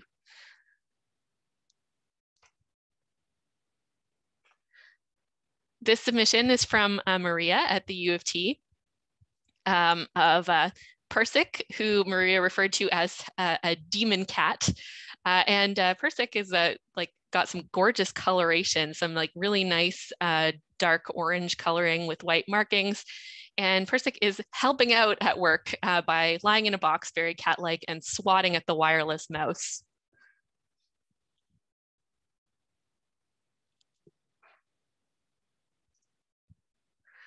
Next up, we have Gertie, the golden retriever, who is taking a nap on the floor after a hard day's work of chewing the stuffing out of all of her toys, which you can see the destroyed toys and stuffing surrounding her on the floor there.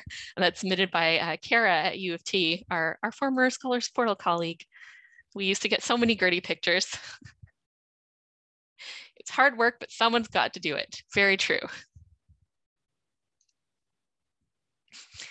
Up next, we have Oberon, who's a tabby cat with some white markings. And like a lot of cats, he also likes to help out at work, in this case, by standing right in front of the monitor and blocking Jessica from getting anything done. So this is submitted by Jessica, our colleague here at Scholars Portal.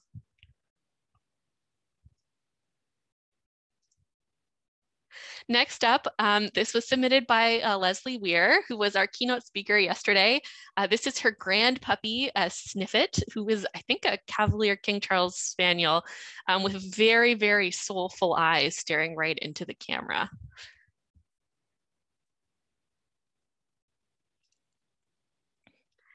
Next up, we have Lulu, a brown tabby cat who's sleeping all curled up in a white basket on the floor with a bright pink wall behind her. Nice to see a nice little cat nap. For those of you joining us, we are running about 5 minutes behind in our schedule, so we are still continuing the pet parade for a few more minutes, and then we'll move to the main part of our agenda. Next up, we have Willow. This is submitted by Caitlin here at Scholars Portal. Willow is a rescue dog, and she's seen here cuddling on the couch with some snuggly blankets and pillows, looking up into the camera with her little paw beside her little nose. Very adorable.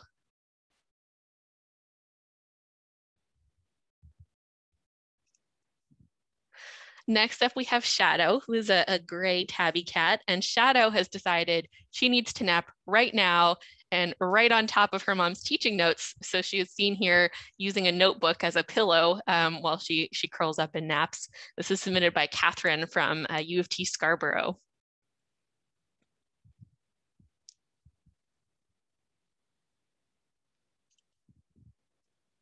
Next up, we have an unconventional sort of pet. This is a unnamed partridge, which made me realize I don't know if I'd ever seen a partridge before, other than, you know, the partridge in a pear tree thing. This is submitted by Jenna from Algoma and Scholars Portal. And she says this partridge comes to her bird feeder every day and pecks away at all the seeds the squirrels have dumped on the ground. So I think that's a pet. It's kind of like an outdoor cat, an outdoor partridge.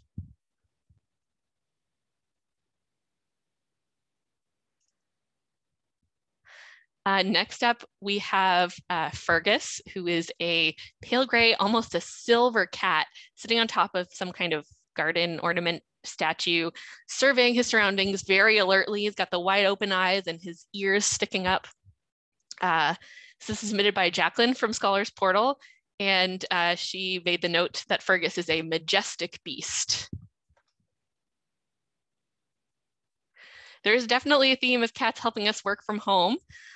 Here's another submission. This is submitted by Ashley from Laurier, and this is Juan, her guide dog, and he's a black lab. And here he is upside down, biting his own foot in a very unprofessional fashion.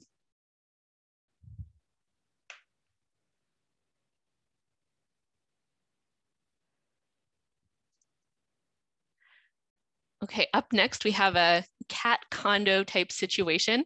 So on the upper penthouse level of the condo, we have it looks like a tuxedo cat, Boots. On the ground floor, there's a gray tabby named Bella, and this is submitted by Andrea from Guelph. All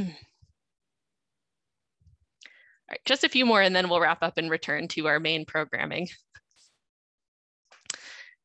These two overgrown puppies who are enjoying the grass were submitted by Nancy from McMaster. There's a golden retriever, Jaina, and a border collie, Jason, who are grinning at the camera with their tongues out. And Nancy mentioned that a very Star Wars deep cut. They're both named after the Solo twins, who are the children of Han and Leia in the extended Star Wars universe, because Nancy's kids are huge Star Wars fans.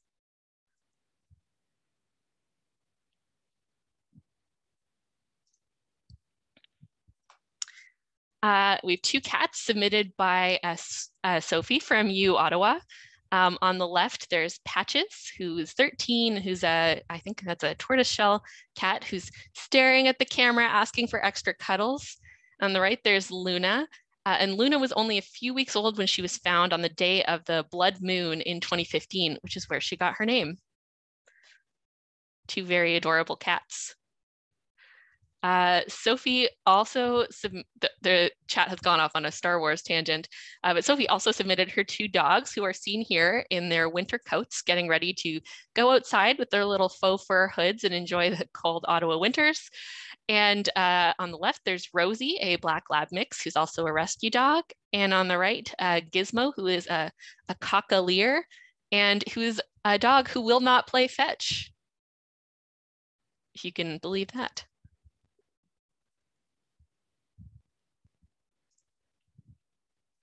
This was a last minute addition. Mandy, who is our outgoing collaborative futures, everything really, submitted a picture of her daughter's cat, Hank. It's a gray and white cat with these beautiful pale green eyes just staring at the camera.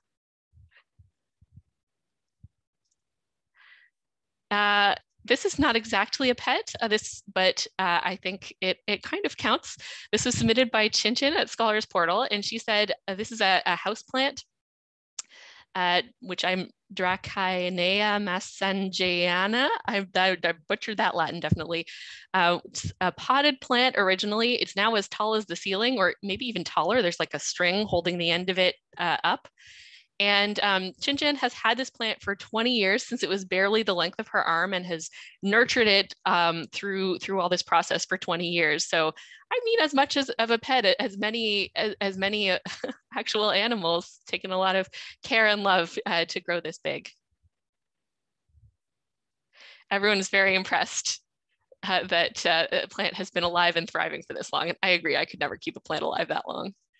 Okay, this is the last one, I promise. This is the most low maintenance pet. It is a papier-mâché moose with googly eyes and some very prominent faux fur eyebrows submitted by Robin from Guelph. So yes, a low maintenance pet, hypoallergenic pet, gotta love it. All right, so that wraps up our pet parade. If I can, there we go. Thank you for indulging, and I hope you enjoyed it.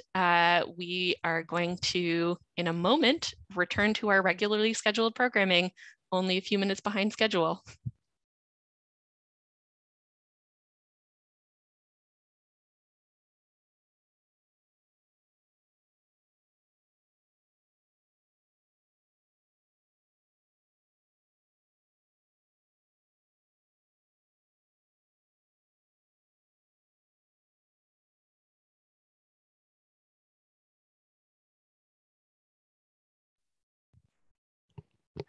So just quick housekeeping notes, just a reminder that the slides for today's session can be found on Spot Docs if you would like to download them.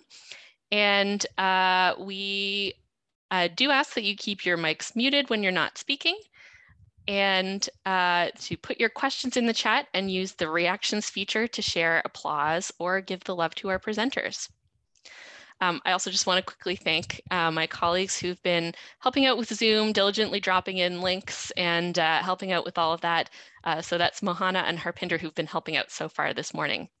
All right, I am now going to pass the session over to my colleague Grant, who is the digital preservation librarian here at Scholars Portal, who will kick off our presentation about preservation and storage services.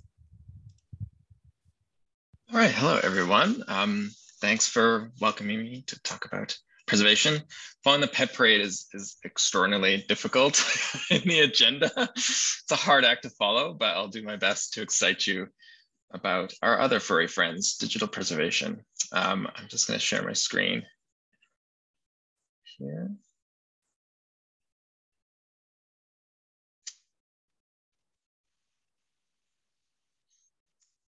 Can you see my slides okay?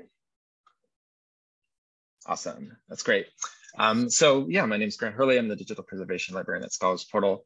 I'm also really excited to be joined today by Satya Miller at the University of Ottawa. She's a digital archivist there, who will talk a bit at the end about how she's using some of our services in her work there. So I'm going to be talking about two broad services, the Ontario Library Research Cloud and permafrost. So I'll start with the OLRC. As a reminder, for those of you who might be new to the OLRC, the objective is to provide cost-effective, subscription-based, scalable, and reliable storage for libraries and archives to house and support access to their digital collections. It's based on the OpenStack Swift object storage architecture, and it makes use of 5 data centers, which we call nodes, which are located at academic libraries here in Ontario. So there's one at University of Toronto, at York, Guelph, Queens, and Ottawa. And we use the Orion and GTA-Net high-speed private networks to connect them all. These are the locations of those nodes on a map. So you can see, they're dispersed across Ontario here, which provides us with great geographical redundancy, which is an ideal for cloud storage. And we're really grateful for those universities for supporting this network. It would be impossible to run it without their help and assistance. Some of the features of the OLRC are availability. So whenever a file or digital object is uploaded to the OLRC, it's replicated three times across those 5 locations to ensure that those files are always there for you.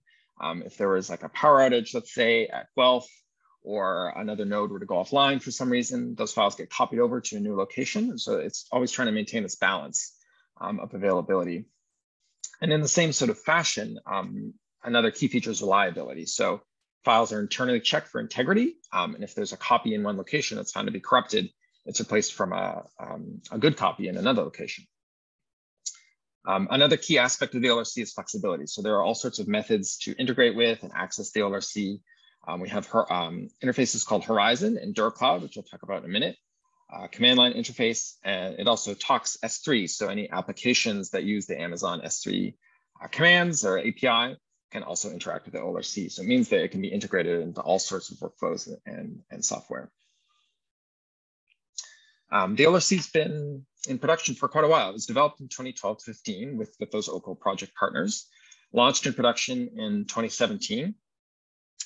In 2018, we started the permafrost service, which uses the OLRC as a core component. So I'll talk a lot about that in a minute. And then this year, there's been all sorts of activity. You can see a bunch of stuff just happening over 2021-22. So we launched OLRC nationally, so it's available for libraries to subscribe outside of OCUL. The Dataverse repository started using the OLRC as its core storage component this year as well. And then we underwent a huge migration project over the course of 2021-2022 to new hardware and software, which I'll talk about, and introduced DirCloud as another way of interacting with the OLRC. Some quick stats though, for those of you that like numbers. 5 years in production, right, since 2017. We have 15 subscribers across Canada, primarily within OCUL, but we were really happy to have Concordia University and St. FX join us as our first subscribers outside of OCUL. There have been over 50 million objects uploaded to the OLRC. We have 145 terabytes of data in storage, and there's 500 terabytes of usable storage that's available at this point. And if you think about that replication between those three locations, that's actually 1.5 petabytes of raw storage that is available as part of the network, which has grown exponentially over the years. As I mentioned, we had this big migration project this year. I'm really grateful for all the work of the Scholars Portal Systems team who supported the movement of this data. We moved OLRC data from old hardware essentially to new hardware and software.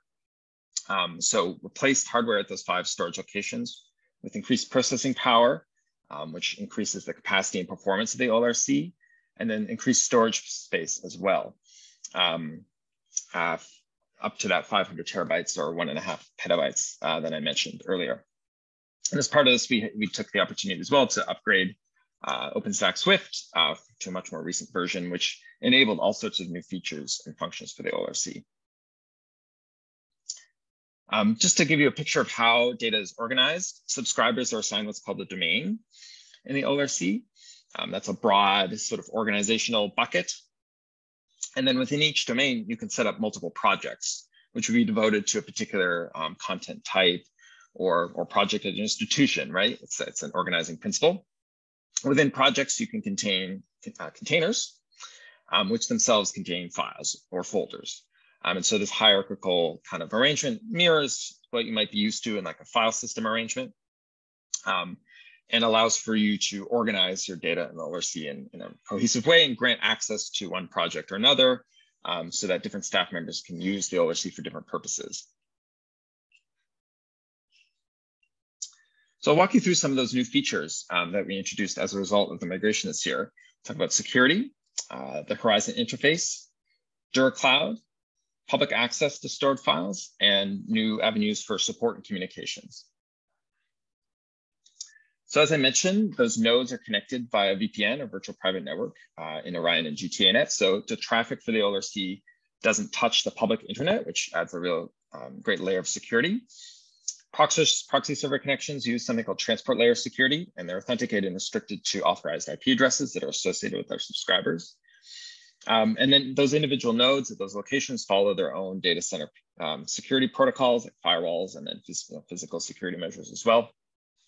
But one new feature is that we've added encryption at rest for stored data, which means that at its storage node location, any data in OLRC is encrypted. And so that would prevent the risk of a breach at one of those data centers or nodes. And as a result, subscribers, member institutions don't need to manage encryption themselves, which would be complicated and kind of messy. So it does add considerable security to the system. So this year, our team members have been really working to improve an interface called Horizon, which is developed by OpenStack Swift. It's part of their kind of like default way of interacting with cloud-based networks like this. It was a replacement for an interface we had called Swift Browser. And so we've been introducing all sorts of improvements to Horizon on top of what the sort of default application had available. It has all sorts of easy upload and file management features, which make it fairly intuitive to get data into the OLRC. It has that sort of granular user management now that we didn't have before. So As I mentioned, staff and institutions can be assigned to particular projects based on their work. It's also possible to assign read-only access so that there's no risk of somebody accidentally deleting data. In the same mode as well, we can protect container contents from accidental deletion or modification as well, to have that sort of extra layer of assurance there. And we also introduced improvements to a usage panel, so you can track your data usage and costs over time over the course of each fiscal year. That chart on the right shows a bar graph of increased usage, for example, for one area of the OLRC. Another exciting development was the introduction of DuraCloud, which is an open source application developed by DuraSpace, which is part of Lyrasis. A couple years ago, in 2019 to 20, Scholars Portal was funded by Canary to develop DuraCloud to work with the OLRC as a storage location. And essentially, DuraCloud kind of sits on top of the OLRC and manages data that's stored via the application. Some advantages to using DuraCloud with the OLRC are in particular for preservation. So it provides at least twice yearly health checks, they call it, which is an independent fixity check against the stored database value. So it adds a secondary level, kind of independent level of integrity checking, in addition to what the OLRC does by itself. So you just have that sort of secondary source of truth and integrity. And you can also store and synchronize independent copies of files in different places. So if you have high value content materials in your collections, you would like the assurance of a secondary copy, a completely independent copy that you could store on Amazon or some other connected cloud storage location. DuraCloud enables you to synchronize that process of uploading that content to that other place. DuraCloud also comes with content transfer and retrieval tools, really fairly easy to set up. It also has public access to container contents. And I think as well as some really great opportunities for integrations with Archiveit and DSpace to preserve the outputs of those sorts of tools in the OLRC using DuraCloud.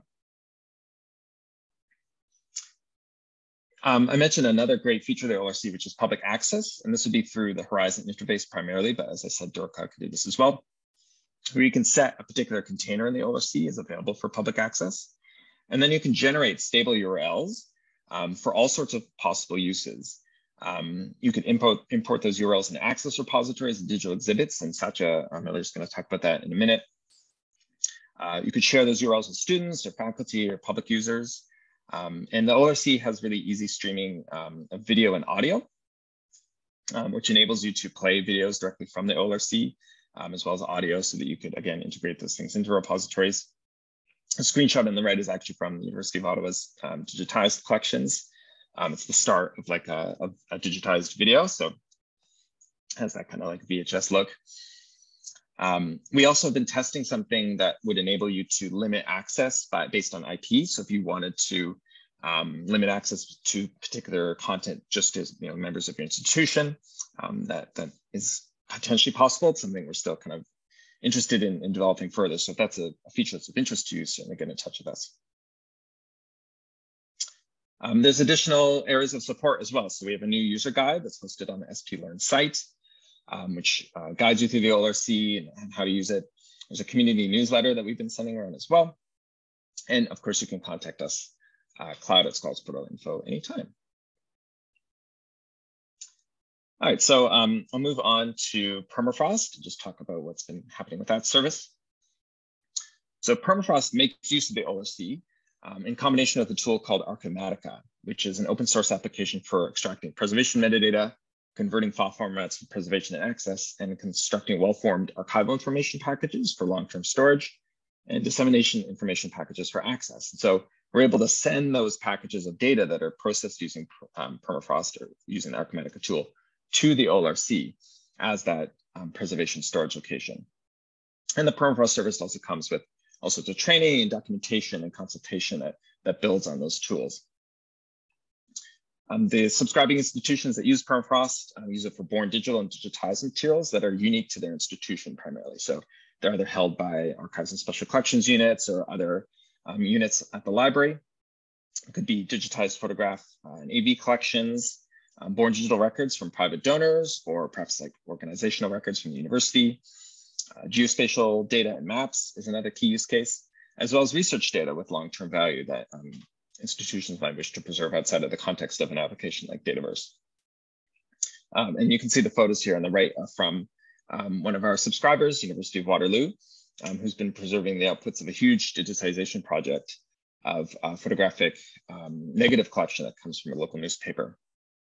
So they have thousands and thousands of these photographs preserved using the permafrost service. It's also time to celebrate. Permafrost has been in operation for 5 years now, which is really exciting. So it was piloted by Lakehead University in 2017, and then they were joined by 3 other institutions, Waterloo, Laurier, and Toronto in 2017-18. And we launched it in production in September 2018. Now we have 11 subscribing institutions with 12 hosted Archimedica instances. And that permafrost data that stored in the ODESI also underwent a big migration project. Just recently, we just wrapped it up last week, actually, and all that data has been moved safely over to the new hardware and software infrastructure. I'm also really proud that the use of the service has grown really considerably over the years. So you can see in this little chart, the quantity of archival packages that have been stored year by year. We started in 2018 with 150 megabytes, and now we're up to 3.5 terabytes with almost 800 archival information packages stored by our subscribers. With that migration, we changed also the way that data flows through the permafrost system. So as always, data is packaged up at a member institution on their local systems. It could be materials from a shared drive or outputs of digitization projects that have been hanging around on shared drives for a while. Sometimes institutions also migrating content from legacy media like floppy disks or hard drives, external hard drives, USB keys. They're not really legacy media, but rescuing data off of those sometimes fragile storage media. That data gets uploaded to Horizon as a way for it to be processed by Archimedica. Institutions are then provisioned an instance of Archimedica that's just for their own use. It's not shared with anybody else. And then those outputs, the archival information package, goes to DuraCloud and takes advantage of all those great features in DuraCloud for archival data preservation storage. And then the access copies go back to Horizon for potential use, again, of those public access options, or just to have like a private access copy that could be sent to researchers on a request basis or something like that. I've developed a bit of a comparison between these services, just to have a sense of how they kind of fit together. And I'm not going to go through them all in great detail, but the slides will be available after if you'd like to take a closer look. But if you think about it sort of in terms of increasing levels of preservation intervention, the OCUL-ly itself is the base level, really. We have that flexible, available, reliable storage infrastructure, which kind of allows us to do much more with it. And so using the OCUL-ly by itself would be for those collections that are more frequently updated or accessed. Some folks use it for systems backups, certainly for public access to materials through those static links, hosting static websites, streaming audiovisual content, all sorts of stuff. The DuraCloud application that's backed by the OCUL-ly is more specific to preservation storage management because of that integrity checking and synchronization features. These collections would be less frequently updated or added to, I would say. But there's real use here for digitized collections, especially when you have access copies that are created or managed in some other kind of place or repository. And DuraCloud would be a great place to store preservation copies of digital repository contents like a DSpace instance because of that integration. Same thing with the outputs of web archiving projects through that archiving integration. And then finally, permafrost essentially combines all these things, right? We've got Archimedica and DuraCloud and the OCUL-ly kind of all together, right? This is a much more, I think, sort of high-touch, labor-intensive process for especially suitable for digital collections and digitized collections that are really high value to the institution. And it does this sort of kind of more intensive workflow by preparing and packaging files, ingesting descriptive metadata, doing a lot of automated metadata extraction. And it can do that file format conversion for preservation and access copies too. So if you need a tool that will automatically create access derivatives for you, then Archimedica can do that. And again, used for, by institutions for born digital archival records, digitized collections where they need to create access copies, research data, GIS maps, and there's also integrations and workflows with Atom. And so I'm happy to talk more about the differences between these services, but hopefully this gives you kind of a bigger picture of where they all fit in the preservation landscape. But I'm very happy to have Sachi Miller here to talk to you more about how she's using Permafrost at the University of Ottawa. So take it away, Sachi. Hi, everyone. I hope you can hear me. Let me know if I'm talking and no one can hear, but I think it's good. So as Grant mentioned, my name is Sachi Miller. I'm the digital archivist at the U Ottawa Library, Archives and Special Collections, and I'll be touching on my work making available online select audio, video, image, and textual digital archival material from our women's archives, which contains roughly 170 fall and collections on the history of women and the women's movement in Canada. So after the records have been prepared for long-term preservation using Archive-Matica and they've been stored in the OLRC, I will request from the Permafrost team the creation of URLs to the access copies located in the DIP, also known as the Dissemination Information Packages. So once I receive the URLs in a spreadsheet, I'll then map them to item level descriptions in a metadata CSV spreadsheet. And once that metadata CSV is formatted with the URLs and the description, I'll proceed to uploading them to Atom, which contains descriptions from our archival phone. On the right, you can see I've screenshotted one of our collections, which contains 14 video files in the Constitute collection, which was donated by Susan Basile, who is a lawyer, educator, and a global entrepreneur dedicated to the rights of women. She's also the creator of the International Women's Rights Project, which has a website that we are in the process of archiving using Archiveit. So I might look into that, archive it into integration. Also, one item to note from the Constitute collection is a documentary film, which documents the Women's Constitutional Conference, which was held February 14th in 1981 here in Ottawa on Parliament Hill. And this conference was held to ensure that the equal rights of women were included in the Canadian Constitution's Charter of Rights and Freedoms, section 15 and 18. So now these videos are available for people to look at. Next slide, please. Another collection I wanted to highlight is called the Second Wave Feminism Oral History Collection, which contains 99 oral history interviews from women across the country, including Alberta, British Columbia, Nova Scotia, New Brunswick, Prince Edward Island, Ontario, Yukon, and the Northwest Territories. And this collection is the result of findings from the Second Wave Archival Project, which aimed to document the history of second wave feminism in Canada. So a big project, and there was a lot of collaboration between the project and the archives here at the U Ottawa Library. But the project was organized by Canadian Senator Nancy Ruth and Beth Atchison. And the interviews were conducted by Bronwyn Bragg, who was a graduate student and lead researcher and interviewer at the time. So I just wanted to give a highlight of some great collections. I'm happy to share some links, and please feel free to get in touch if anybody wants to talk about uploading digital objects to Atom or digital archives in general. I'm open to it. Thank you very much. Merci. Thank you so much. Yeah.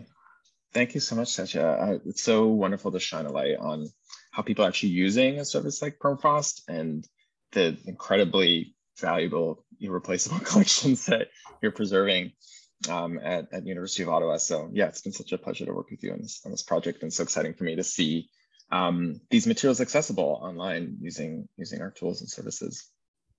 Great. We're very happy to have your expertise on speed dial.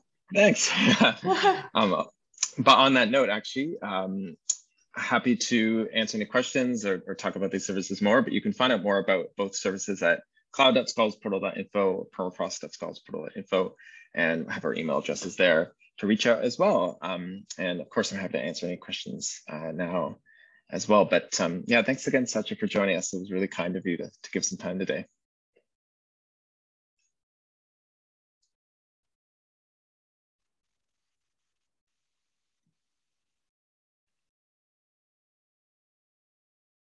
Oh, thanks, Carolyn. That's nice of you to say. Stop sharing my slides now, but pause a minute, see if there's any other questions.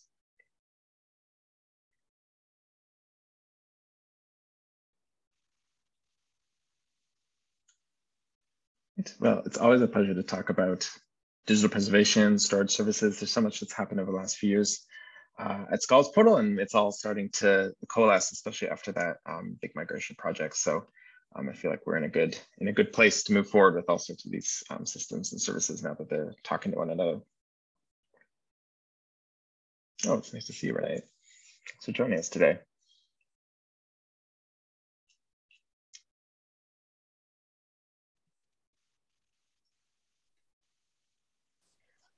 All right, thanks. And I saw there was a lot of appreciation in the chat and also a lot of applause coming in through the reactions feature. So thank you. And if there are no questions, then we will move on to our next presentation.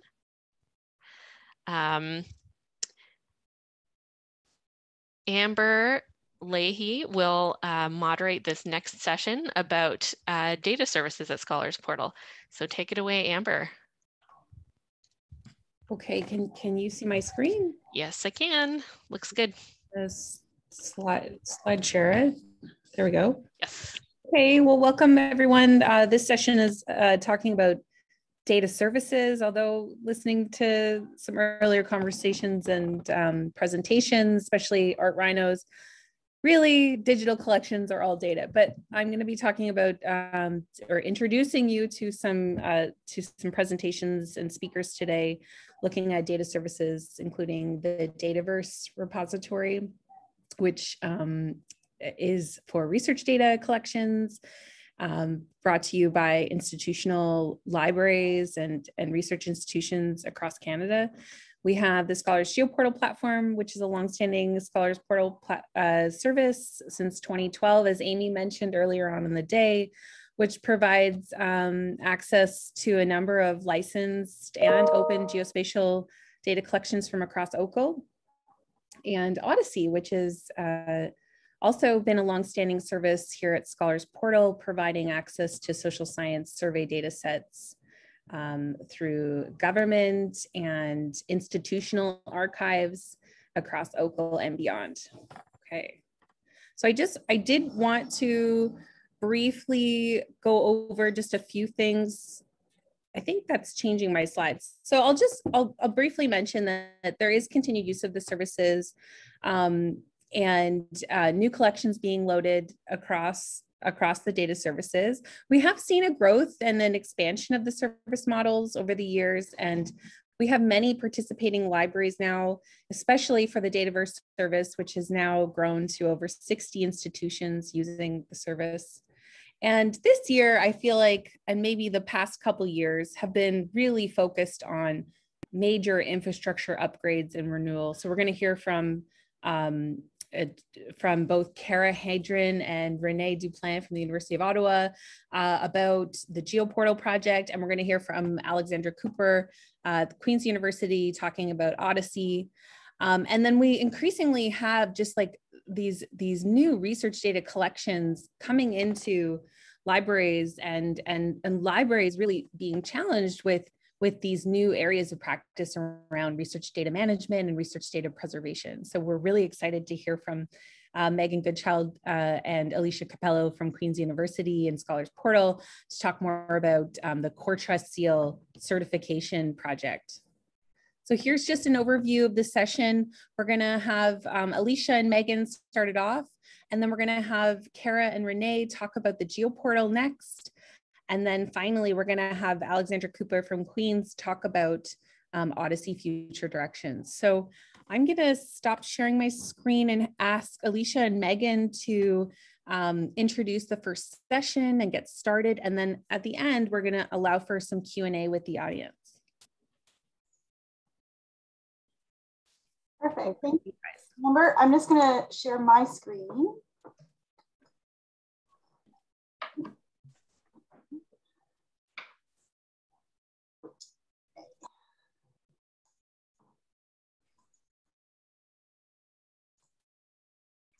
Great, I guess I'll get us started.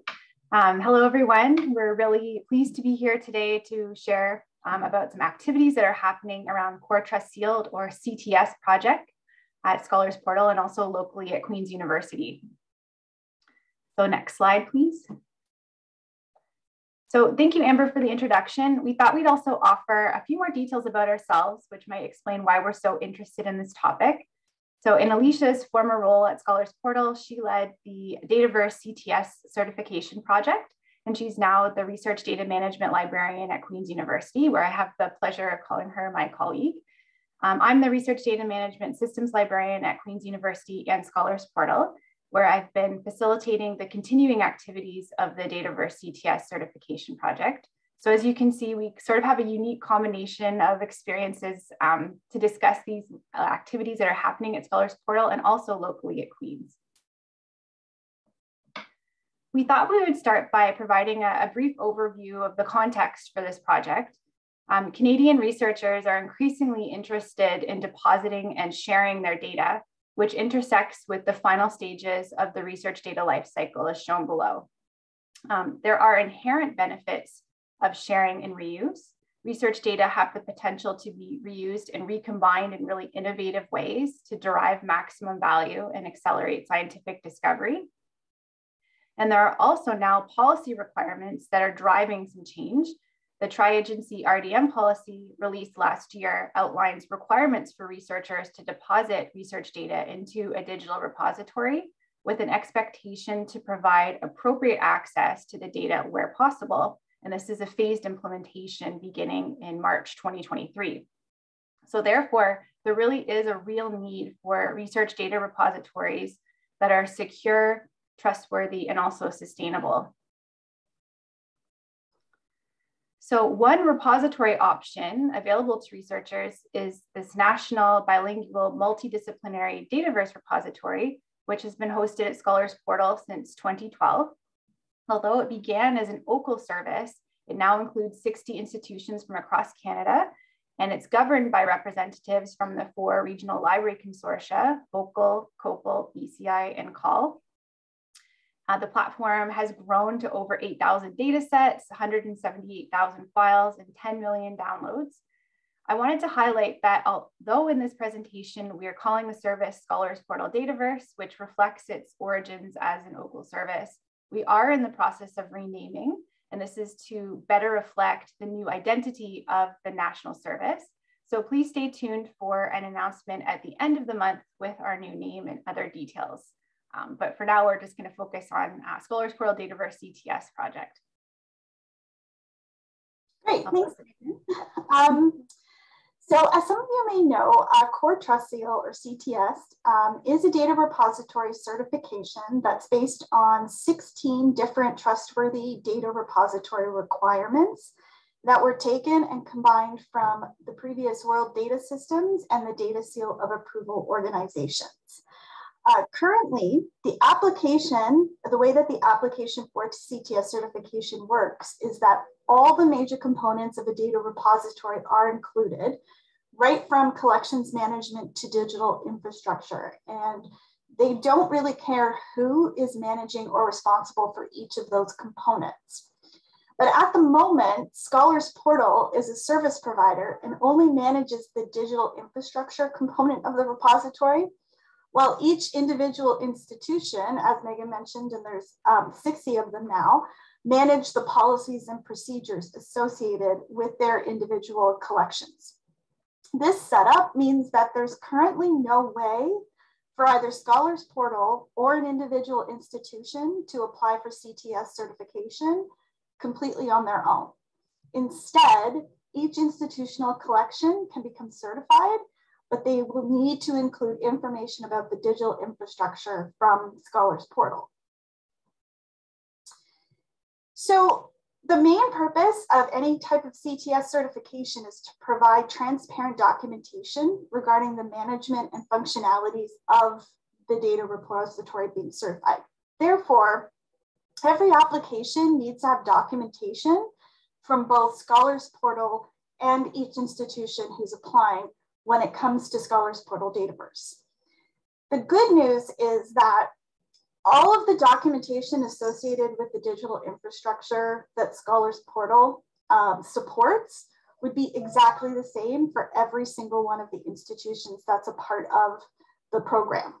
The only thing that would need to change between the applications is the documentation that explains how each individual institution manages their collections.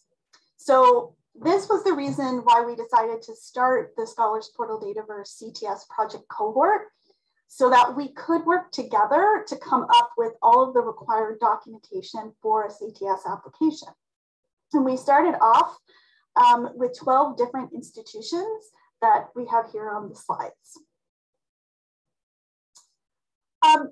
We kind of did this in a step-by-step process. So the very first step that we took within this project was to conduct a gap analysis, where we broke down the requirements for each of those 16 items that would appear on the CTS application. And we basically broke them down between what was needed by Scholars Portal and what was needed by each institution. The next step, once the gap analysis was completed, was to review the items that Scholars Portal needed to document from a digital infrastructure perspective. In order to figure out what sort of documentation would satisfy CTS requirements, we reviewed over a dozen different successful CTS applications, which are all publicly available on the CTS website.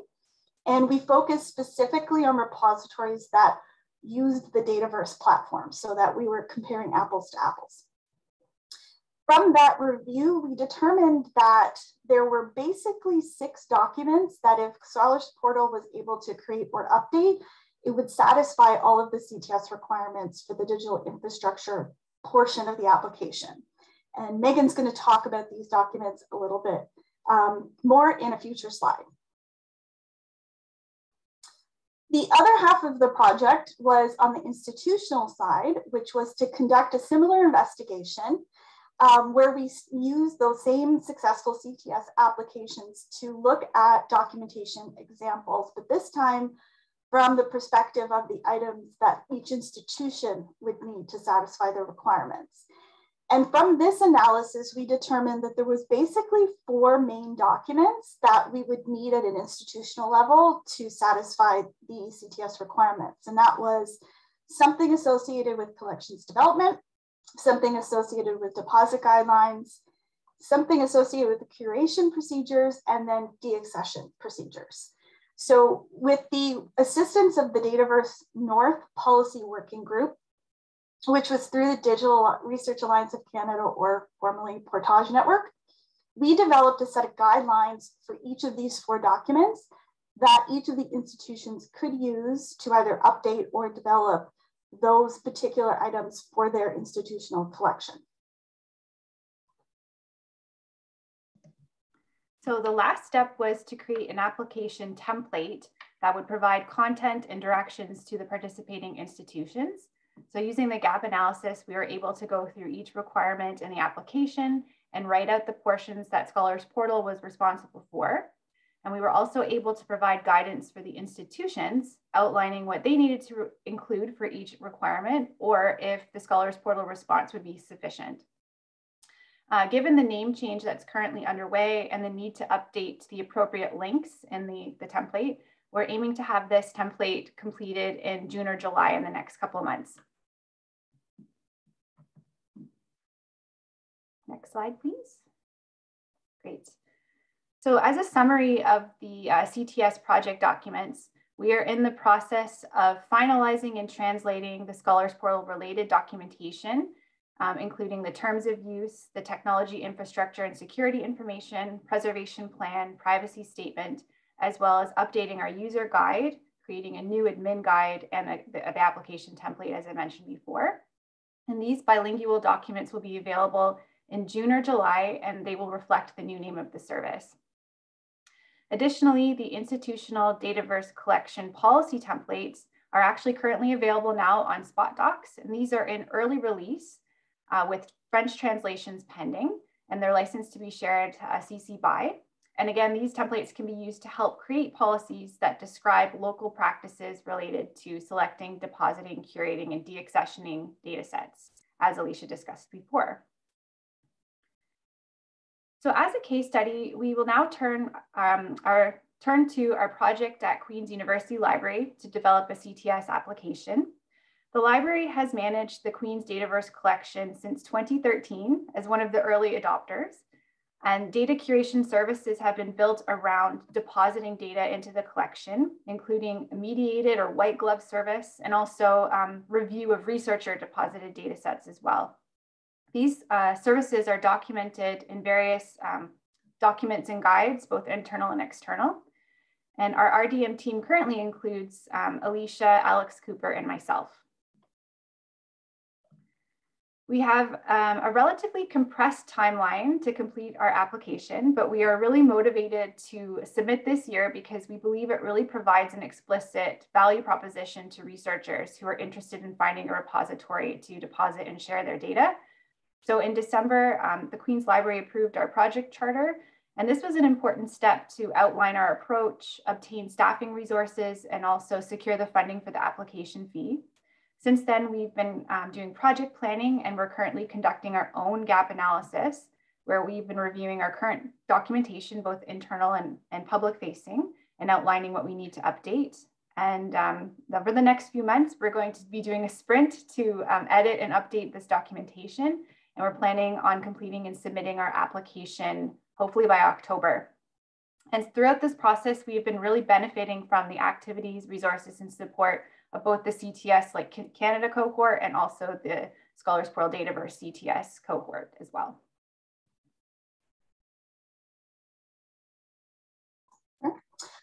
So while working on both of the Scholars Portal Dataverse CTS project and assessing the needs of Queen's specifically for CTS, we came across a couple of challenges that we wanted to mention. First is that while the gap analysis and application templates divide the CTS requirements between Scholars Portal and Queen's, it still takes a little time to work out where, how, and why that divide exists between the two organizations. And it's especially true when Queen's uses optional functionality that's available in the Dataverse platform. Another challenge that only came to light in the last couple of months is the rush to get the application completed before the portal that CTS operates closes in the fall. They're currently planning to close it in September or October, although they don't have a specific date yet. And so we would really like to get our application in before that date so that it only needs to be based upon the existing CTS requirements that were for the years 2020 to 2022. If we miss that deadline, then we will need to update our application to reflect the next set of requirements that would be effective from 2023 to 2025. Some other challenges regarding CTS certification is, of course, the time-consuming aspect of having to write and update documentation.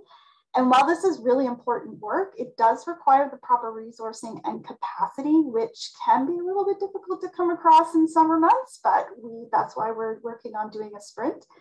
And overall, the process to become CTS certified is a very valuable experience that allows you as a repository administrator to take a step back and assess your repository at the big picture level.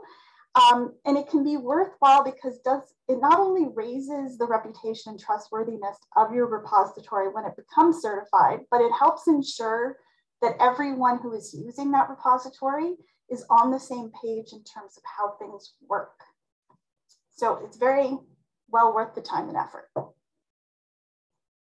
And it's still, there we go. It'll advance to the next slide. So that was the end of our presentation.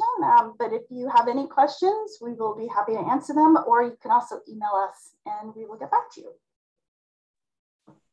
Great, thank you so much, Megan and Alicia. If you have any questions, you can put them in the chat and we can answer them at the end of the session. So I'm going to pass it over now to Kara Hendren from the University of Toronto and Renee Duplan from the University of Ottawa, who are going to talk to us about Scholars GeoPortal. Awesome, thank you, Amber. Let me just share my screen here. Okay. All right, is everybody able to see my slides? Looks good. Yeah. Okay, perfect. So thank you for inviting us to chat about this today. My name is Kara Hendren. I'm a data librarian at the University of Toronto, and I'm here with my colleague Renee Duplan, who is a GIS librarian at the University of Ottawa. Renee and I are the co-chairs of the GeoPortal Business Case Working Group, which has just recently, as in yesterday, submitted a formal business case to OCUL for reinvestment in the GeoPortal. So today we're going to be providing a brief overview of the background, the work done to date, and the proposal that we've submitted. So the GeoPortal is a platform designed to support search, discovery, exploration, and dissemination of jointly licensed geospatial data resources. It's a custom-built application that launched in 2012 that is available to all member libraries and is managed by Scholars Portal. Since launch, the GeoPortal data content has expanded greatly from less than 300 data sets to over 5,000 data layers and over 3 million aerial images. It's hard to understate the value of having something like the GeoPortal as a one-stop shop. Unlike other GIS data catalogs, the GeoPortal allows users not only to discover the data, but to download it. In doing so, it also provides a level of equity of access across OCUL, where consortially licensed data is accessible in the same way, regardless of the size or resources of an individual institution. A one-stop shop like this, of course, is also an excellent teaching tool for new GIS users that doesn't require any additional setup or authentication beyond institutional authentication or institutional logins. Since it launched in 2012, OCUL has no doubt benefited from significant cost savings through shared cost of ownership and a reduced need for redundant infrastructure, reduced duplication of effort via centralized staffing, and reduced costs for data subscriptions as a result of consortial licensing. So I won't have time to go into it in detail here, but I just wanted to provide some examples of some of the data types available via the GeoPortal. So some topographic maps in the foreground, some historical data, and some newer road network files in the background, just to illustrate the varied uses of the service. So while the GeoPortal continues to serve the community and to handle our consortially licensed collections, there is no doubt that the community itself has changed significantly since 2012. GIS is a growth area that is reaching into new disciplines that have new needs. And in addition to that, the formats of the data and the data size of the data have grown significantly. On top of this, and also somewhat because of it, users want to be able to access and interact with the data in new ways. And all of these new requirements have been balanced on top of an aging infrastructure. So the OCUL Geo community has been working towards a reinvestment in the GeoPortal for several years now via several working groups. In 2017, a working group conducted a survey to assess satisfaction of the GeoPortal and identify potential areas for improvement. In 2019, the GeoPortal Reinvestment Working Group was established under OCUL-ly and was tasked with assessing possible infrastructure replacements. This group identified some options for further investigation and recommended the development of a detailed business plan. This resulted in the establishment of the GeoPortal Business Case Working Group under SPOD in October 2020. During 2020 and 2021, this working group gathered information to put forward a proposal for a phase 1 redevelopment to perform essential infrastructure upgrades, including an upgrade of the underlying Esri Enterprise server, as well as some much needed updates to the front-end interface, including HTTPS enabling and bug fixes. This work is ongoing and near completion. As part of planning for phase 2, while completing work on phase 1, the working group consulted extensively with stakeholders, explored the solutions that had been previously identified as possible replacements, and continued conversations with vendors. And as mentioned, a business case was just submitted for review. So given that whirlwind tour of a lightning talk, I'm going to pass it over to my co-chair, Renee, to talk more in detail about the information gathering process and what recommendations that process led us to. Thank you, Kara. So as we work towards our recommendations for the new platform, we solicited feedback from a few key groups. So this included a detailed survey of the community, so library staff who are working with GIS and geospatial across OCUL. We also followed this up with a survey of researchers looking for specific case studies and examples of how the GeoPortal has been used and will continue to be used to support research and instruction. We also did a SWOT analysis to assess other available vendors and out-of-the-box solutions. We held a few meetings with Esri, the current vendor of the current platform, to dive into the functionality of their backend and see what other tools could be leveraged with new technologies. And ultimately used all of this information to draft 2 documents, a summary business case and also a detailed functional requirements document.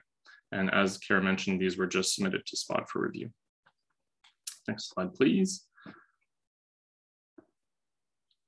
So just a glimpse at some of the summary that we got from that first survey for the community. So we have an average of 822 GIS and geospatial data interactions per institution per year. 94% of institutions have an Esri site license, meaning they have familiarity with the platform, well-established access to it and to their communities. And we had over 1,000 ArcGIS online accounts on average per institution, meaning integration with this online platform was also a priority for us. Next slide, please.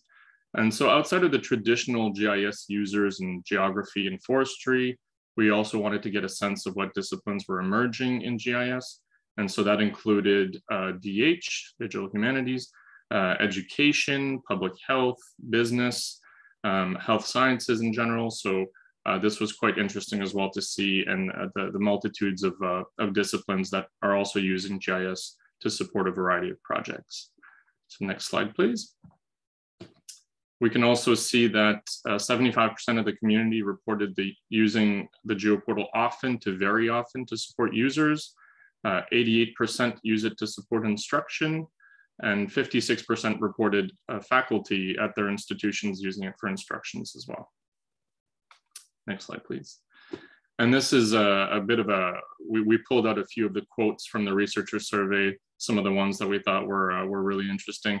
Generally, we had really positive feedback from that survey.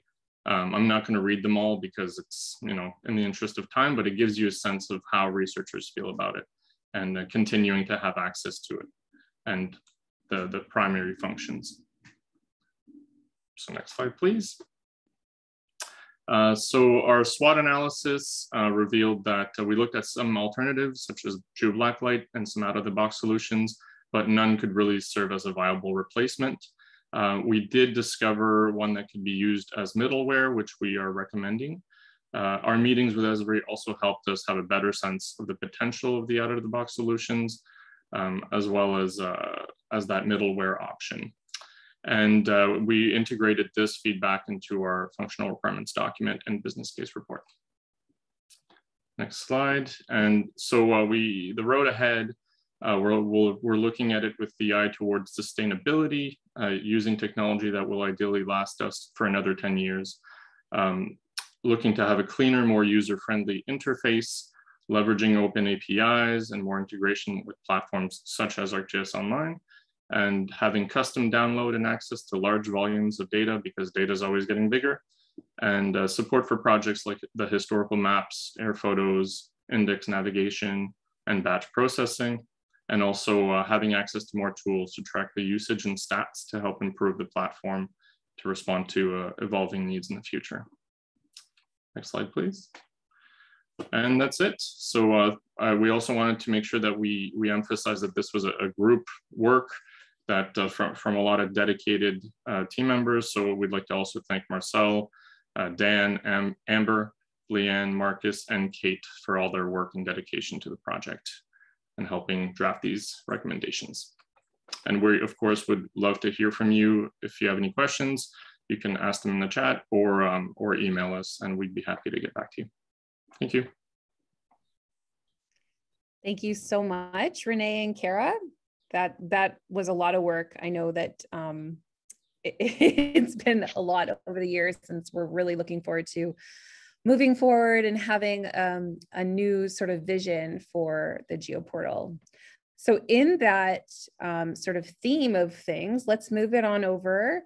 We're going to be talking with Alexandra Cooper from Queen's University. Alex is going to be talking about future directions for ODESI. Thanks, Amber. Well, hold on, I just got to start my PowerPoint and share the right screen. There we go. No worries. Take your time. There we go. Great. Thank you. Okay, so in continuing effort, we're always trying to improve data access for everybody.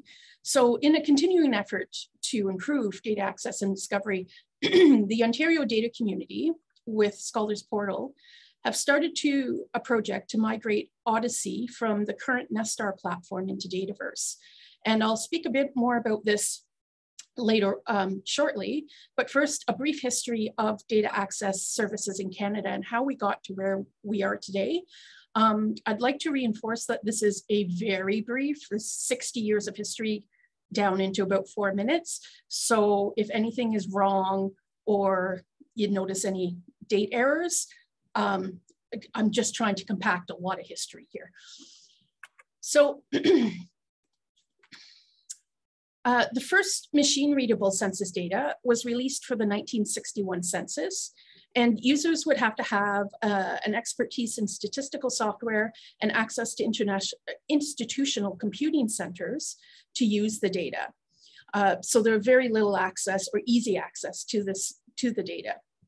So from this point, we start to see the need for and the evolution of data services and data portals.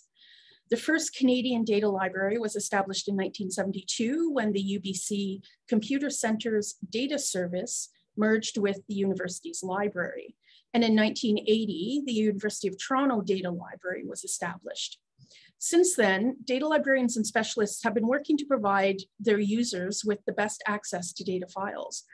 Early on, each school would work independently to find and access data files needed by their researchers.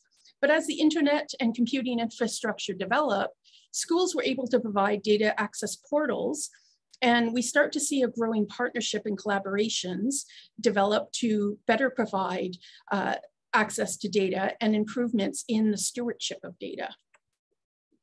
One of the first consortiums created in Canada for accessing data was for the 1986 census.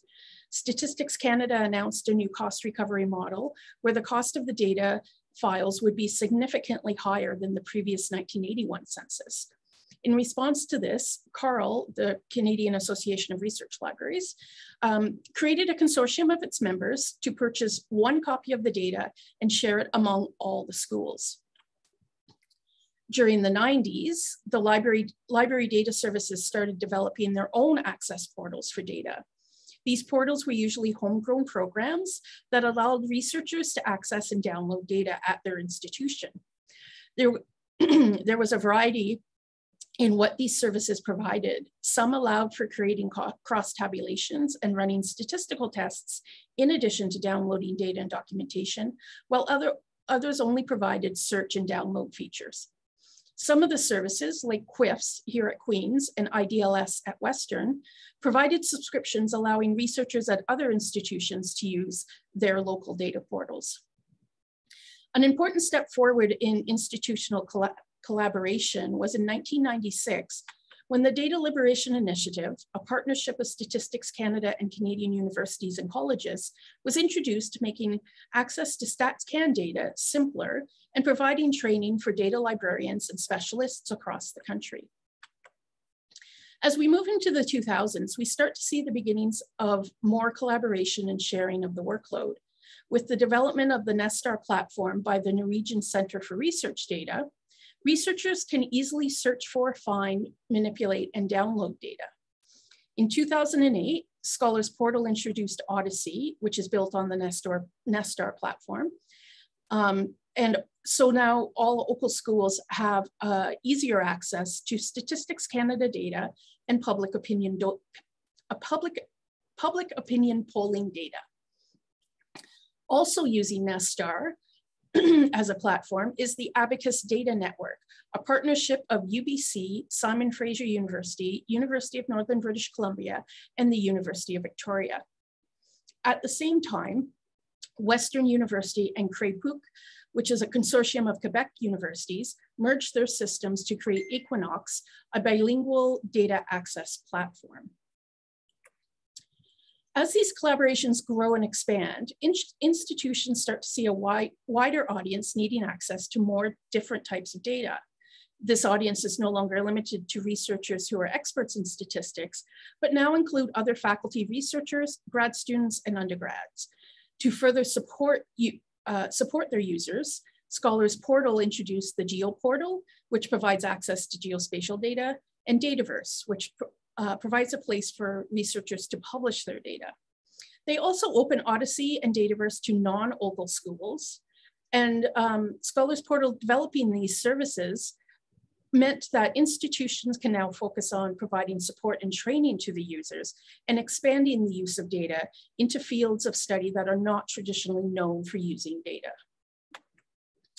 As the Nestar platform nears its end of life, Scholars Portal and the Ontario data community are working on migrating Nestar and data and documentation to an ODESI Dataverse collection.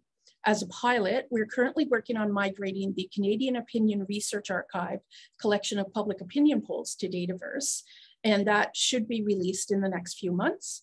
And then later this year, or actually we just had our first meeting last week, so we're just now starting to work on migrating, planning for the migration of the rest of the ODESI collection. So now onto the ODESI migration and how this will help support future curation and discovery of data, statistics, and researcher data. Since 2008, ODESI has had a shared infrastructure for access to social science data, collections, and public opinion polls.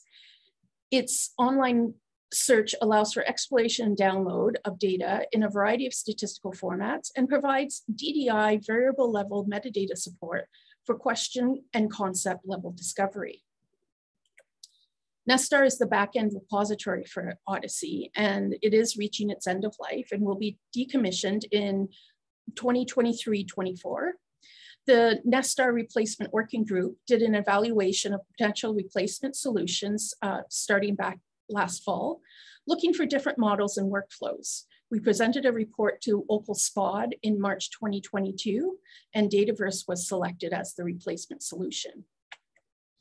The ODESI search page, we're going to maintain and keep running to help facilitate search and discovery of not only ODESI data collections, but also collections and researcher data already deposited in Dataverse.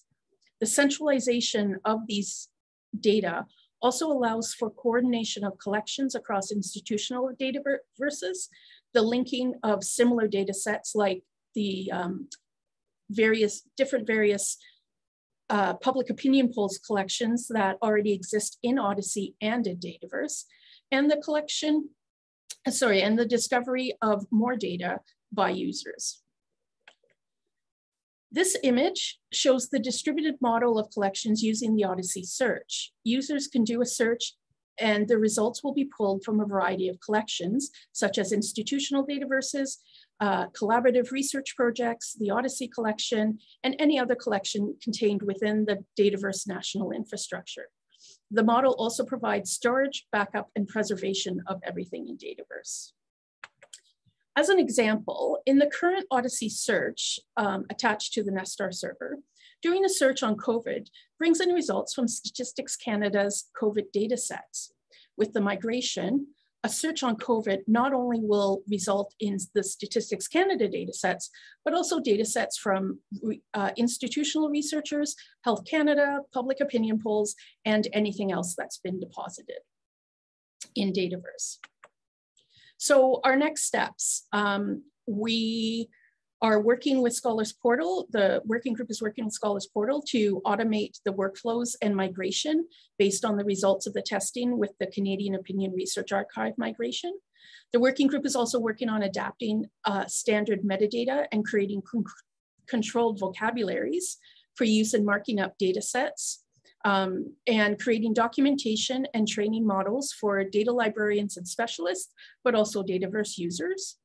And Scholars Portal will be working on integration of the ODESI search site and evaluating the publishing and loading workflows for maintenance and for new collections.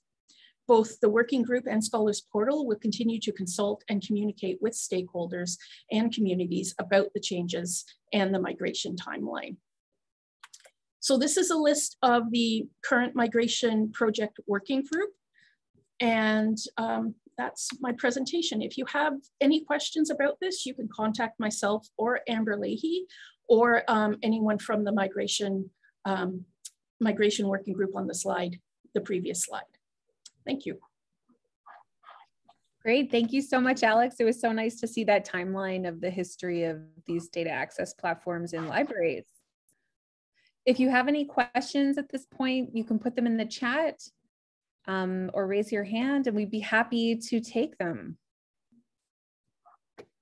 While you're thinking, I have some other updates. So, just so you know, in March 2022, ODESI had over 140,000 page views and nearly 5,000 dataset downloads. So that's exciting. And then I can't forget Dataverse. So I wanted to let you all know, in case you hadn't already heard, that in January 2022, we upgraded Dataverse to version 5.8.1 with new features for file embargoes, anonymous review, and improved identification of data formats, and a previewer for geospatial data.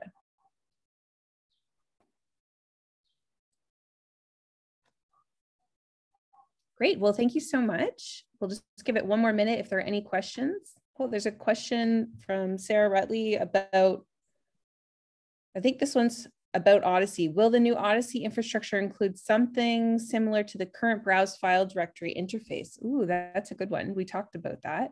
I know a lot of users appreciate being able to discover data in that way. It makes sense to have that available.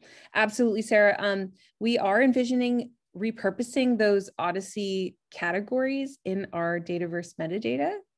And Alex has been working very closely with the Scholars Portal team here, Caitlin Newson and Victoria Lubitsch, who's helping us sort of craft that migration and repurpose those topics. And we actually believe that we can recreate that browse file directory on the ODESI search site by harvesting metadata from Dataverse. Yeah, and part of the, one of the things we're working on, I mentioned about controlled vocabularies, that's part of what's going to make that kind of work better. So we're really focusing on controlled vocabularies for geography, topic classification, the keywords, so that when you do a search, you can easily facet down to the geography you're looking for, or the topic or survey you're looking for. Great. And actually this one is directly for you folks at Queen's. Is Queen's doing a data day again? From Lisa Bichard at RMC. I can answer that. Megan's already put a note in the chat as well, that as part of the Data Champions project that Queen's is participating in, we do have a data day as part of one of our events that will most likely take place in 2023. So giving us a little bit of time to prepare for that, but yeah, stay tuned. That's definitely something we would like to offer again. Great, thank you for that. And then Sarah Tumay from RMC has a question about controlled vocabularies and being indigenized. And I think that if I can, comment a little bit on that, we are planning to use our existing controlled vocabularies in terms of subject topics, which do come from sort of, I believe at one point it was Statistics Canada, and they were derived initially from an OECD data catalog project.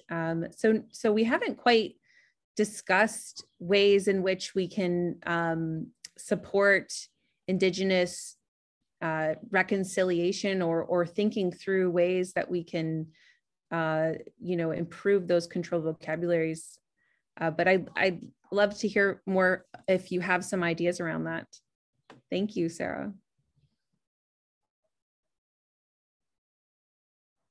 Okay, great. Well, if you don't have any more questions, I'll just thank again so much to Megan and Alicia for talking us through CoreTrustSeal certification for the Dataverse repository at Queen's University.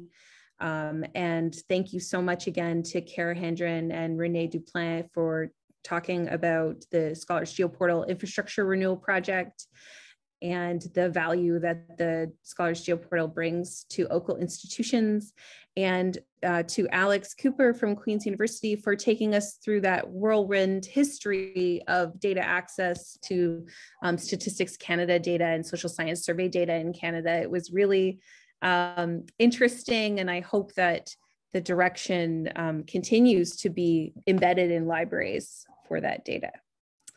Thank you so much, everyone. Thank you, Amber. So we are almost at the end of our 2-day journey. We are now going to move for some closing remarks to Karen Pilon, who is the co-chair of the OCUL-SP committee.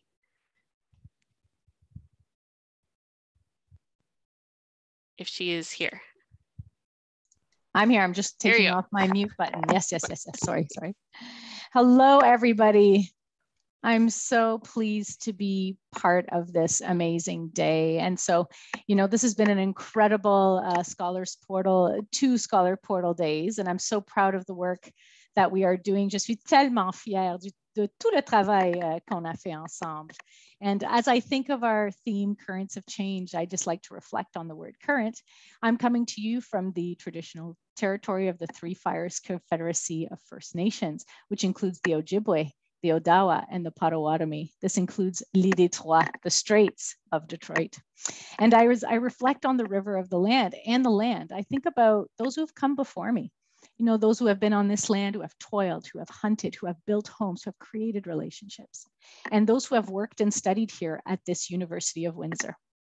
And so it was actually in this building that I met the powerhouses, Gwen Ebbett and Cynthia Archer, my first understanding of what a library leader looks like since Gwen hired me as a librarian in 1999. To hear Leslie Weir talk about the key players for the National Site Licensing Project was incredible. And to know that these 2 key players were my mentors, wow. And then as a fun side note that this project started on August 18th, my birthday, I thought, wow, lots of great things are born on this date, but I digress.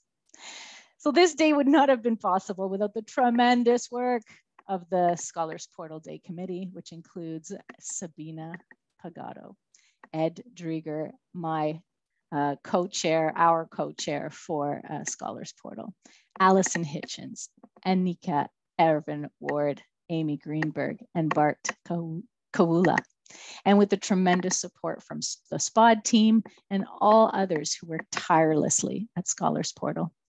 So I go back to Leslie's words, from cooperation to collaboration, to put forth a compelling vision, to recognize how our past was full of radical thinking and ideas, and some of them presented in the last 2 days, and that we're a product of all that vision and all that collaboration. And we continue to push these ideas continuously. And this is what makes Scholars Portal so great. And we've understood, and we continue to stride in making access to information in whatever form, whatever medium, whatever topic become available in our institutions across Ontario. And so we thank you so much for being with us today. We are truly stronger together. This is what I've learned by all of this. And I wish you a good path forward, and let us continue to work together. Thank you so much. Thank you, Karen. That was really beautiful. And I just wanted to echo Karen's thanks to everyone. Many thanks to our speakers, our session moderators today, all my fellow members of the planning team, the folks at Scholars Portal and the OCUL office staff who've, been helping out on Zoom and otherwise to make this event a success. I'm just going to drop a link in the chat to our feedback form. If you could take a moment to fill that out, that would be excellent. We want to make sure that all of our Scholars Portal days are as excellent as possible. So we'd like to know what you liked and what you maybe wish was a little different so that we can improve Scholars Portal Days future. And you know what? Despite the fact that, as per tradition, our Scholars Portal update ran long, it happens every single year, and every single year I make a plan for how we're going to handle it. And I guess my plan this year was successful because we are 8 minutes early, and I am going to declare Scholars Portal Days 2022 closed. So thank you so much, everybody. I hope you all have a great day, and we will be distributing the recordings next week. Thank you, Sabina. I just want to quickly pop on and want everyone who's still here to give Sabina a virtual round of applause, because as usual, we would not be able to have this event without her. It was a group effort, but Sabina was definitely the leader of the group. So thank you everyone for your participation and attendance, and shout out to Sabina and everyone from SP and OCUL who contributed. Thank you all.